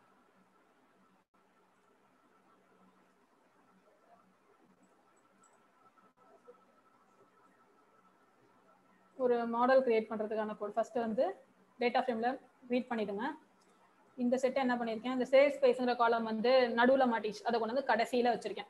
கடைசியில வச்சோம்னா தான் கடைசி இந்த பைத்தான் படிக்கும்போது இருக்குமே கோலன் -1 லாஸ்ட்டுக்கு முன்னாடி காலம் வரைக்கும் explained variable explanatory variable X இதுதான் வந்து ப்ரெடிக்டட் வேரியபிள் சேல்ஸ் பிரைஸ் தான் வந்து நம்ம ப்ரெடிக்ட் பண்ண போறோம் ஸோ இதெல்லாம் எக்ஸ் எதை விஷயத்தை ப்ரெடிக்ட் பண்ண போறோமோ அதுதான் ரெஸ்பான்ஸ் வேரியபிள்னு சொல்லுவாங்க இதை ட்ரெயின் டெஸ்ட் ஸ்பிளிட்னா நம்ம கிட்ட 100 காலம் இருக்குன்னா 75-25 அப்படின்னு பிரிச்சுக்கோம் 75 விஷயம் ட்ரைனிங் மிச்சம் 25 அது கையிலே வச்சுக்கிட்டு விஷயம் தெரிஞ்சாலும் கரெக்டாக ப்ரெடிக்ட் பண்ணுதா அப்படின்னு டெஸ்ட் பண்ணி பார்க்கறதுக்கு அந்த 10% வச்சுக்கும் அந்த ட்ரெயின் டெஸ்ட் ஸ்பிளிட் மெத்தட் தான் வந்து மாடல் செலெக்ஷன்ஸ் ஸோ அதில் இம்போர்ட் பண்ணி வச்சுட்டு ட்ரெயின் டெஸ்ட் ஸ்பிளிட் மூலமா ட்ரைனிங் கொஞ்சம் டேட்டா செட் டெஸ்டிங் கொஞ்சம் டேட்டா செட் கொடுக்குறோம் லீனியர் ரெக்ரெஷன் வந்து நம்ம எழுதாம SQL பேக்கேஜ் வந்து இம்போர்ட் பண்ணிக்கிறோம் ஸோ regressor.fit ட்ரைனிங் கொடுத்தாச்சு டெஸ்ட் செட்டை வச்சு ப்ரெடிக்ட் பண்ற விஷயம் வந்து y ப்ரெடிக்ஷன்ஸ்லாம் வந்துருச்சு ஸோ மீன் ஸ்கொயர் என்ன உண்மையான மதிப்பு மைனஸ் ப்ரெடிக்டட் மதிப்பு உண்மையான மதிப்புங்கிறது டெஸ்ட் டேட்டா செட்ல இருக்கு y டெஸ்ட் அதோட ப்ரெடிக்ஷன்ஸ் தான் y ப்ரெடிக்ஷன்ஸ் இதை வச்சு நம்ம எவ்வளோ ஸ்கொயர் எரர் இதுதான் நம்ம எம்பிரிக்கல் ரிஸ்க் சொன்னோம்ல லீஸ்ட் ஒவ்வொன்றுக்கும் தனியான விஷயம்லாம் கண்டுபிடிச்சோமே least mean square error empirical risk minimisation அதெல்லாம் இங்கே மீன் ஸ்கொயர் எரர் அப்படின்னு சொல்றாங்க அதோட ஸ்கொயர் ரூட் கண்டுபிடிச்சி இப்போ நம்பர் ஆஃப் ப்ரெடிக்ஷன்ஸ் எத்தனை டேட்டா ப்ரெடிக்ட் பண்ணியிருக்காங்க அதோட மீன் ஸ்கொயர் எரர் என்ன இப்போ இந்த அல்காரிதத்தோட ஸ்கோரிங் என்ன அந்த காஸ்ட் ஃபங்க்ஷனை பேஸ் பண்ணி இப்போ ஒரு 5% எரர் இருக்க அளவுக்கு இந்த அல்காரிதம் வேலை பார்க்குது அப்படிங்கிறது தான் வந்து ஸ்கோரிங் அடுத்து நம்ம இந்த டேட்டா வச்சு பிளாட்ஸ்லாம் போட்டு பார்க்குறாங்க ஸோ லீனியர் ரெக்ரெஷனோட பிளாட்ஸ் ஒரு சில பிளாட்ஸ்லாம் போட்டு பார்த்துட்டு அந்த மாடல் ஃபைல பிக்லாம் சேவ் பண்ணுவாங்க .pkl இதுதான் வந்து நம்ம மாடல் இந்த மாடலை நீங்கள் யார் வேணா இம்போர்ட் பண்ணி ஒரு செட் ஆஃப் டேட்டா கொடுத்தீங்கன்னா அது வந்து ப்ரெடிக்ட் பண்ணும் இதோட இன்புட் டேட்டா எப்படி இருக்கு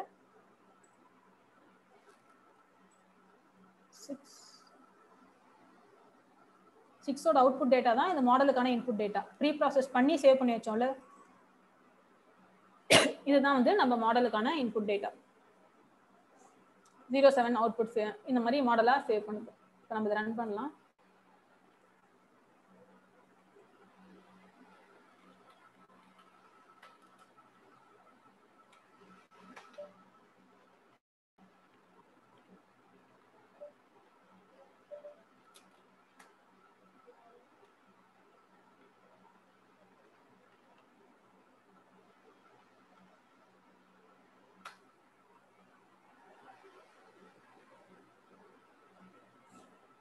ஸோ இந்த மாதிரி நம்ம அண்டர்ஸ்டாண்டிங் வந்து நம்ம டேட்டாலாம் இந்த மாதிரி பரவி இருக்கு இங்க இருக்கிறது வந்து அவுட்லயர்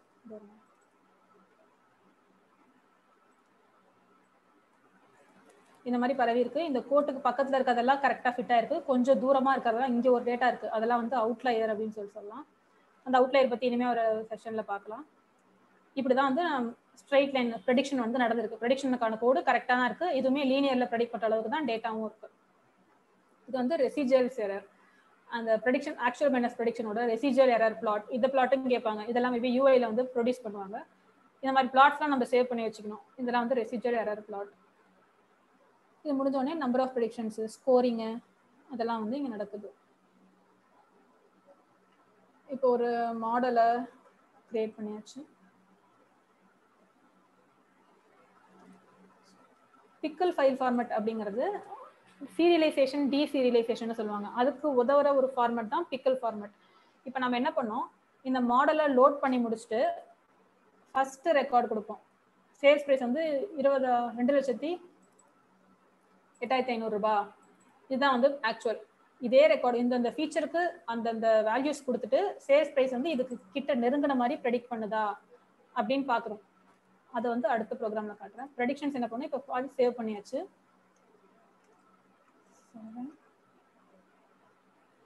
ப்ரெடிக்ட் பண்றோம் ப்ரெடிக்ட் பண்றது ஈஸி இதோட இன்புட் டேட்டா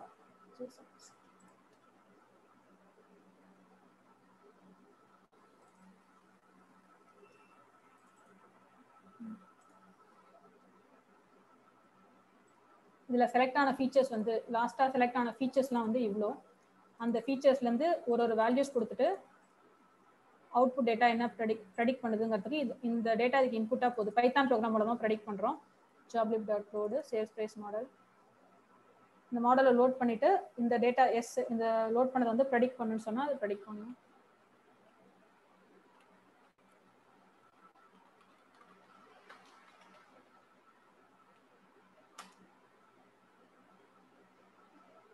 ஸோ அதுக்கு நெருங்கின வேல்யூவா ப்ரெடிக்ட் பண்ணும் இதையே வந்து இது வரைக்கும் உங்க செட்டு முடிஞ்சிச்சு, உங்க வேலை முடிஞ்சது. அடுத்து நீங்க யூஐ டெவலப்பருக்கு கொடுக்கணும். ஏதாச்சும் ஒரு போர்ட்ல வந்து இதை டிஸ்பிளே பண்ற மாதிரி காட்டுங்க. ஃபிளாஷ் கேபிஐ மூலமா அதை நம்ம பண்ணலாம். அதுக்கான ப்ரோக்ராம்ஸ் ஃபிளாஷ் கேபிஐ உங்க லோக்கல் மெஷின்ல 5500 அப்படிங்கிற போர்ட்ல அது டிஸ்பிளே பண்ணும். நம்ம local host /API/சேல்ஸ் price model.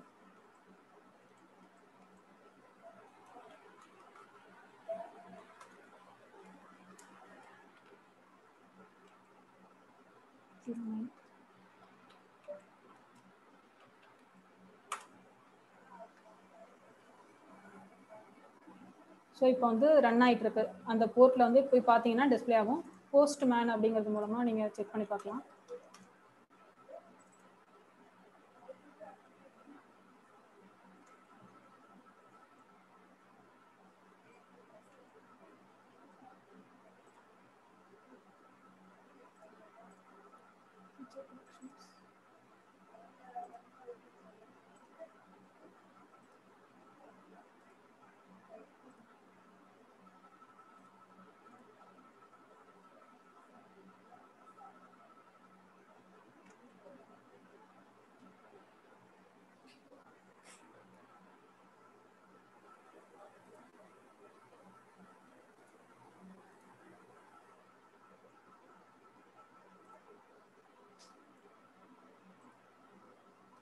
So the request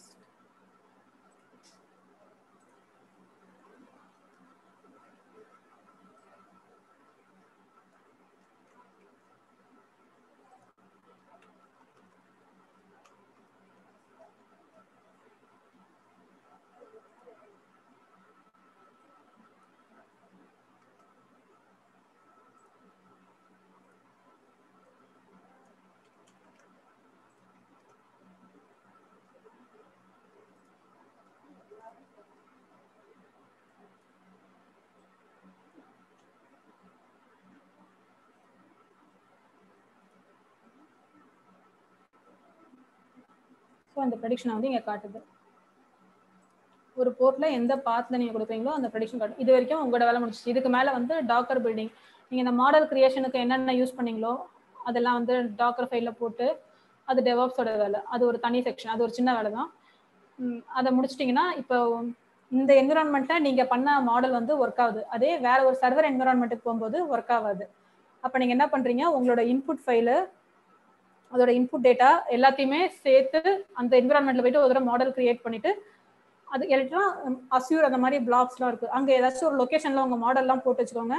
அந்த மாடல் வந்து எடுத்து ப்ரெடிக்ட் பண்ணி பண்ற மாதிரி பண்ணீங்கன்னா உங்க நீங்க கிரியேட் பண்ண மாடல் வந்து எங்க போனாலும் கரெக்டா ஒர்க் ஆகும். இது வரைக்கும் முடிஞ்சிருச்சு. இப்போ நீங்க மாடல் பில்ட் பண்ணிட்டீங்க, அதோட ஸ்கோரும் நல்லா இருக்கு.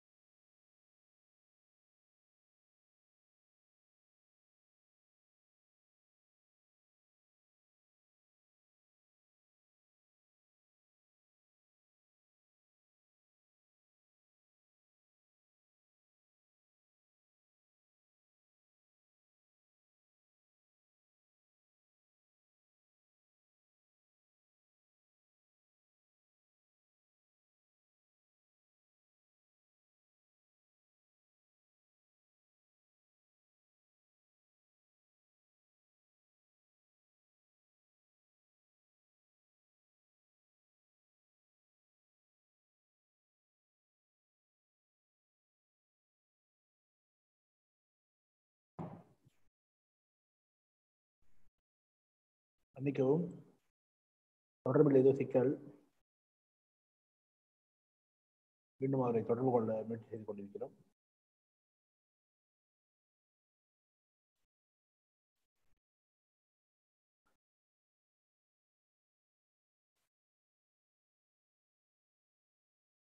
சரி, அவர் மீண்டும் தொடர்பு கொள்ள முயற்சி செய்து கொண்டிருக்கிறோம். அந்த நேரத்திலே நாளைக்கு வந்து நமக்கு மேலும் ஒரு 7 அமர்வுகள் உள்ளன.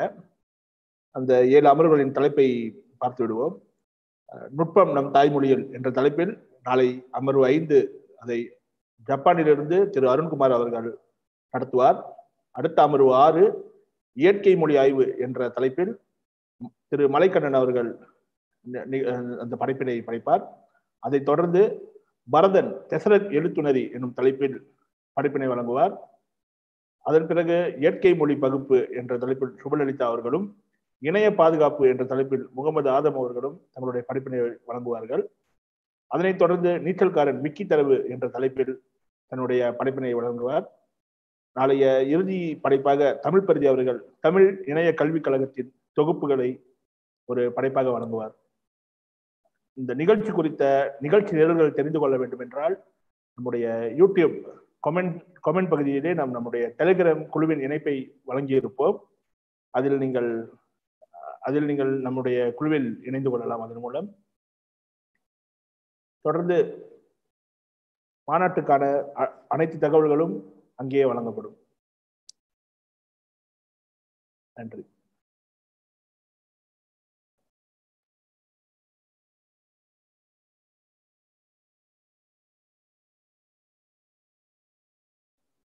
மீண்டும் அவங்க தொடர்புக்கு வந்துட்டாங்கன்னு நினைக்கிறேன்.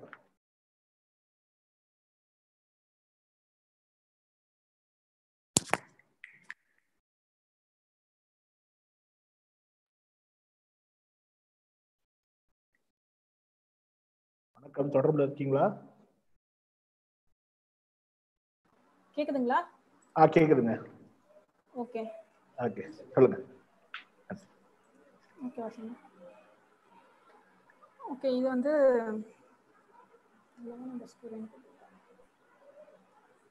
சரி.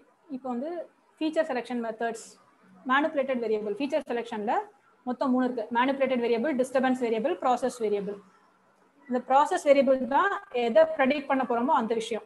இப்போ ஏங்கிற விஷயத்தை ப்ரெடிக்ட் பண்ண போறோம்னா ஃபர்ஸ்ட் அதை ட்ராப் பண்ணிடணும். df.drop. இந்த இன்புட் டேட்டால நிறைய ஃபீச்சர்ஸ் இருக்குன்னா எதெல்லாம் ப்ராசஸ் வேரியபிளோ அந்த ப்ராசஸ் வேரியபிளை முதல்ல ட்ராப் பண்ணிடணும்.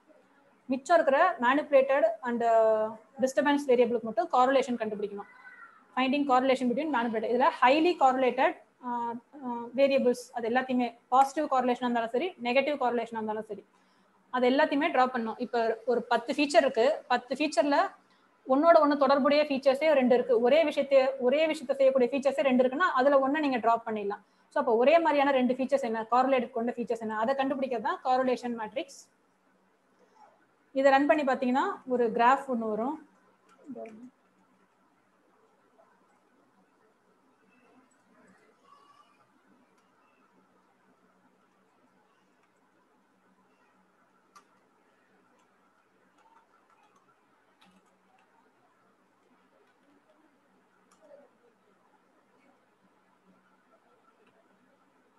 அப்போ பாசிட்டிவ் காரிலேஷன் நெகட்டிவ் காரிலேஷன் என்னன்னா, இப்போ நீங்கள் உங்கள் வெயிட் குறையணும் அப்படின்னா நிறைய சாப்பிட்டீங்கன்னா வெயிட் இன்னும் இன்க்ரீஸ் தான் ஆகும், அது பாசிட்டிவ் காரிலேஷன். பட் நிறைய ஒர்க் அவுட் பண்ணிங்கன்னா வெயிட் வந்து குறையும், அது நெகட்டிவ் காரிலேஷன். ஆனால் எல்லாமே இந்த மாதிரி ஒன்றோடு ஒன்று தொடர்புடைய 2 ஃபீச்சர்ஸ் இருந்துச்சுன்னா பாசிட்டிவாக இருந்தாலும் நெகட்டிவாக இருந்தாலும் அதை ட்ராப் பண்ணணும். ஃபஸ்ட்டு காரிலேஷன் மேட்ரிக்ஸ் மூலமாக அதை கண்டுபிடிச்சி ஒரு இமேஜாக சேவ் பண்ணிக்கிறாங்க. அதுக்கப்புறம் அதுக்கு ஒரு லிமிட் வைக்கிறாங்க. -1னா நெகட்டிவ், +1னா பாசிட்டிவ். அந்த மாதிரி கார்லேட்டர் அதுக்கு வந்து ஒரு லிமிட் -98, 99 இல்லை அது கொஞ்சம் ஈக்குவல் கொஞ்சம் கிட்ட இருக்கிற வேல்யூஸ் எல்லாம் ட்ராப் பண்ணிட்டு இப்போ ஃபீச்சர் வந்து ரிடெக்ட் ஆயிடுச்சு. 11 அவுட்புட் டேட்டால ஃபீச்சர்ஸை போட்டாச்சு. ஸோ அந்த கார்லேஷன் மேட்ரிக்ஸ் வந்து இந்த மாதிரி இருக்கும். இது வந்து மோஸ்டா எல்லா இடத்துலையும் கேட்பாங்க.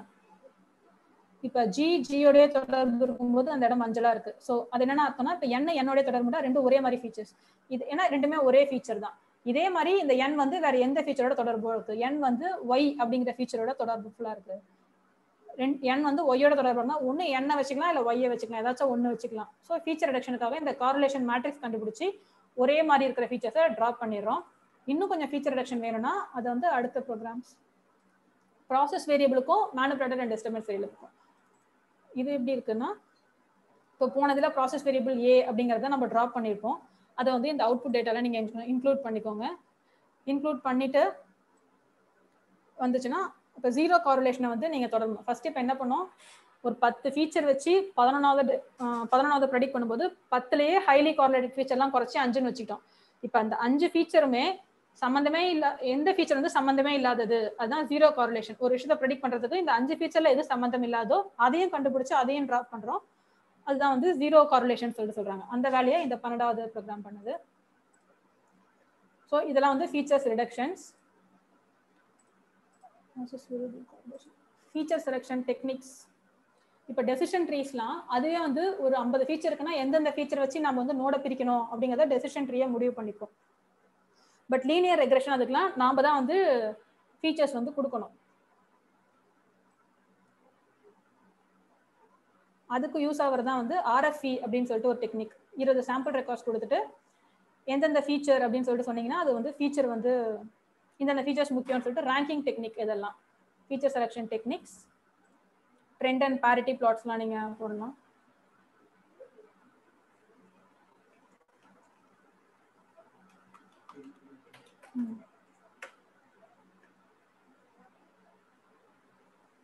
ஸோ ட்ரெண்ட் அண்ட் பேரிட்டி பிளாட்ஸ்லாம் நம்ம ஜஸ்ட் மேனேஜ்மெண்ட்டுக்கு ஹையர் அஃபிஷியல்ஸ்க்கு யூஸ் ஆகும். ஸோ ப்ரெடிக்டட் வேல்யூஸ் இங்கே இருக்குது, பட் ஆக்சுவல் வேல்யூஸ் வந்து ரொம்ப தூரத்தில் இருக்குது. ஏன்னா இதெல்லாம் வந்து அவுட்லயர்ஸ்.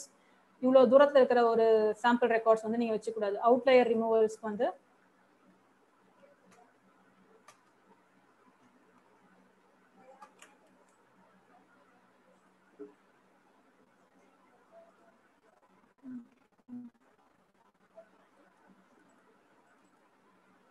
Outlier ரிமூவல்ஸ்க்கான program. ஸோ எந்த டேட்டாவோ அதை எடுத்துக்கிறீங்க.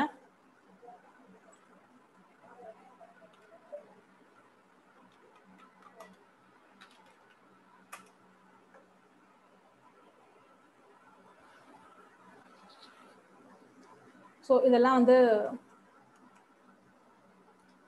இசட் ஸ்கோர் அப்படிங்கிறது ஒன்று கண்டுபிடிப்பாங்க அவுட்லயர் ரிமூவல்ஸ்க்கும். இதெல்லாம் ஒரு பிளாட்டாக நீங்கள் போட்டு பார்த்துக்கலாம். அந்த பிளாட்ஸ் வந்து இந்த மாதிரி இருக்கும்.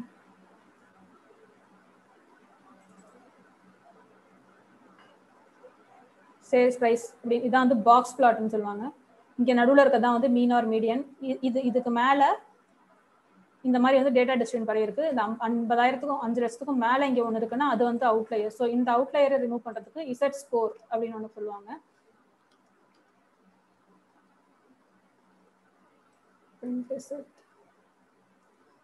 ஜீரோங்கிறத மீனா வச்சுட்டு ஒவ்வொரு டேட்டாவும் ஒவ்வொரு ஃபீச்சர் இருக்கிற டேட்டாவும் 0லேருந்து எவ்வளோ தூரம் தள்ளி இருக்கு, 0லேருந்து இவ்வளோ தூரம் தான் தள்ளி இருக்குன்னா அதெல்லாம் அவுட்லயர் கிடையாது. ப்ளஸ் 1 கொஞ்சம் எக்ஸ்ட்ராவாக தள்ளி இருக்கு, அதுவும் அவுட்லயர் இல்லை.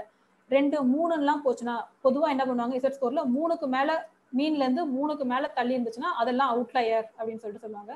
அதை பிரிண்ட் பண்ணுறது தான் வந்து அடுத்த 2. இது வந்து 2 அரேவை பிரிண்ட் பண்ணும். ஸோ 53 58ன்னு ஒரு அரே, 9 9ன்னு ஒரு அரே. இது என்னன்னா 53வது ரோ 9வது காலம்ல இருக்கிற வேல்யூஸோட இசட் ஸ்கோர் வந்து 3க்கு மேலே இருக்கு அப்படின்னு சொல்லிட்டு சொல்றாங்க. அதை பிரிண்ட் பண்ணி பார்த்தோம்னா 53வது ரோ 9க்கு மேலே இருக்கிற காலம் தான் வந்து 3க்கு மேலே தான் இருக்கு. ஸோ இதெல்லாம் அவுட்லயர். இதை ரிமூவ் பண்ணிட்டோம். இதை ரிமூவ் பண்ணிட்டதுக்கு அப்புறம் பார்த்தீங்கன்னா நம்பர் ஆஃப் ரெக்கார்ட்ஸ் வந்து உங்களுக்கு குறைஞ்சிருக்கும். ஸோ ரிமூவ் பண்ணதுக்கு அப்புறம் அதை DF1 அப்படிங்கிற பேர்ல சேவ் பண்றோம். இப்போ 1460 சாம்பிள் ரெக்கார்ட்ஸ் வந்து இப்போ 1396 குறைஞ்சிருச்சு. ஸோ இப்போ நம்மளோட ட்ரெயின் கொடுத்தோம்னா இந்த டேட்டா வச்சு ட்ரெயின் கொடுத்தோம்னா மாடல் ஸ்கோர் வந்து இன்னும் கொஞ்சம் இன்க்ரீஸ் ஆகும். ஸோ இதெல்லாம் அவுட்லயர்ஸ். அதே மாதிரி யூனிவேரியேட் பைவேரியேட் அனாலிசிஸ், வெக்டரா மாத்துறது, NLTK-வா மாத்துறது, இதுக்கான கோடிங்ஸ்லாம் இங்கே இருக்கு. இந்த ரெபாசிட்டரியை நான் ஷேர் பண்றேன் உங்களுக்கு. இது எல்லாமே நீங்க போட்டு பார்த்தீங்கன்னா ப்ளஸ் இப்போ நான் சொன்ன அந்த நியூரல் நெட்வொர்க்ஸ் நியூரான்ஸ்லாம் எப்படி வேலை செய்யுது, ஒவ்வொரு நியூரானோட கால்குலேஷன் எல்லாமே அதில் வந்து தெளிவாக எழுதியிருப்பேன்.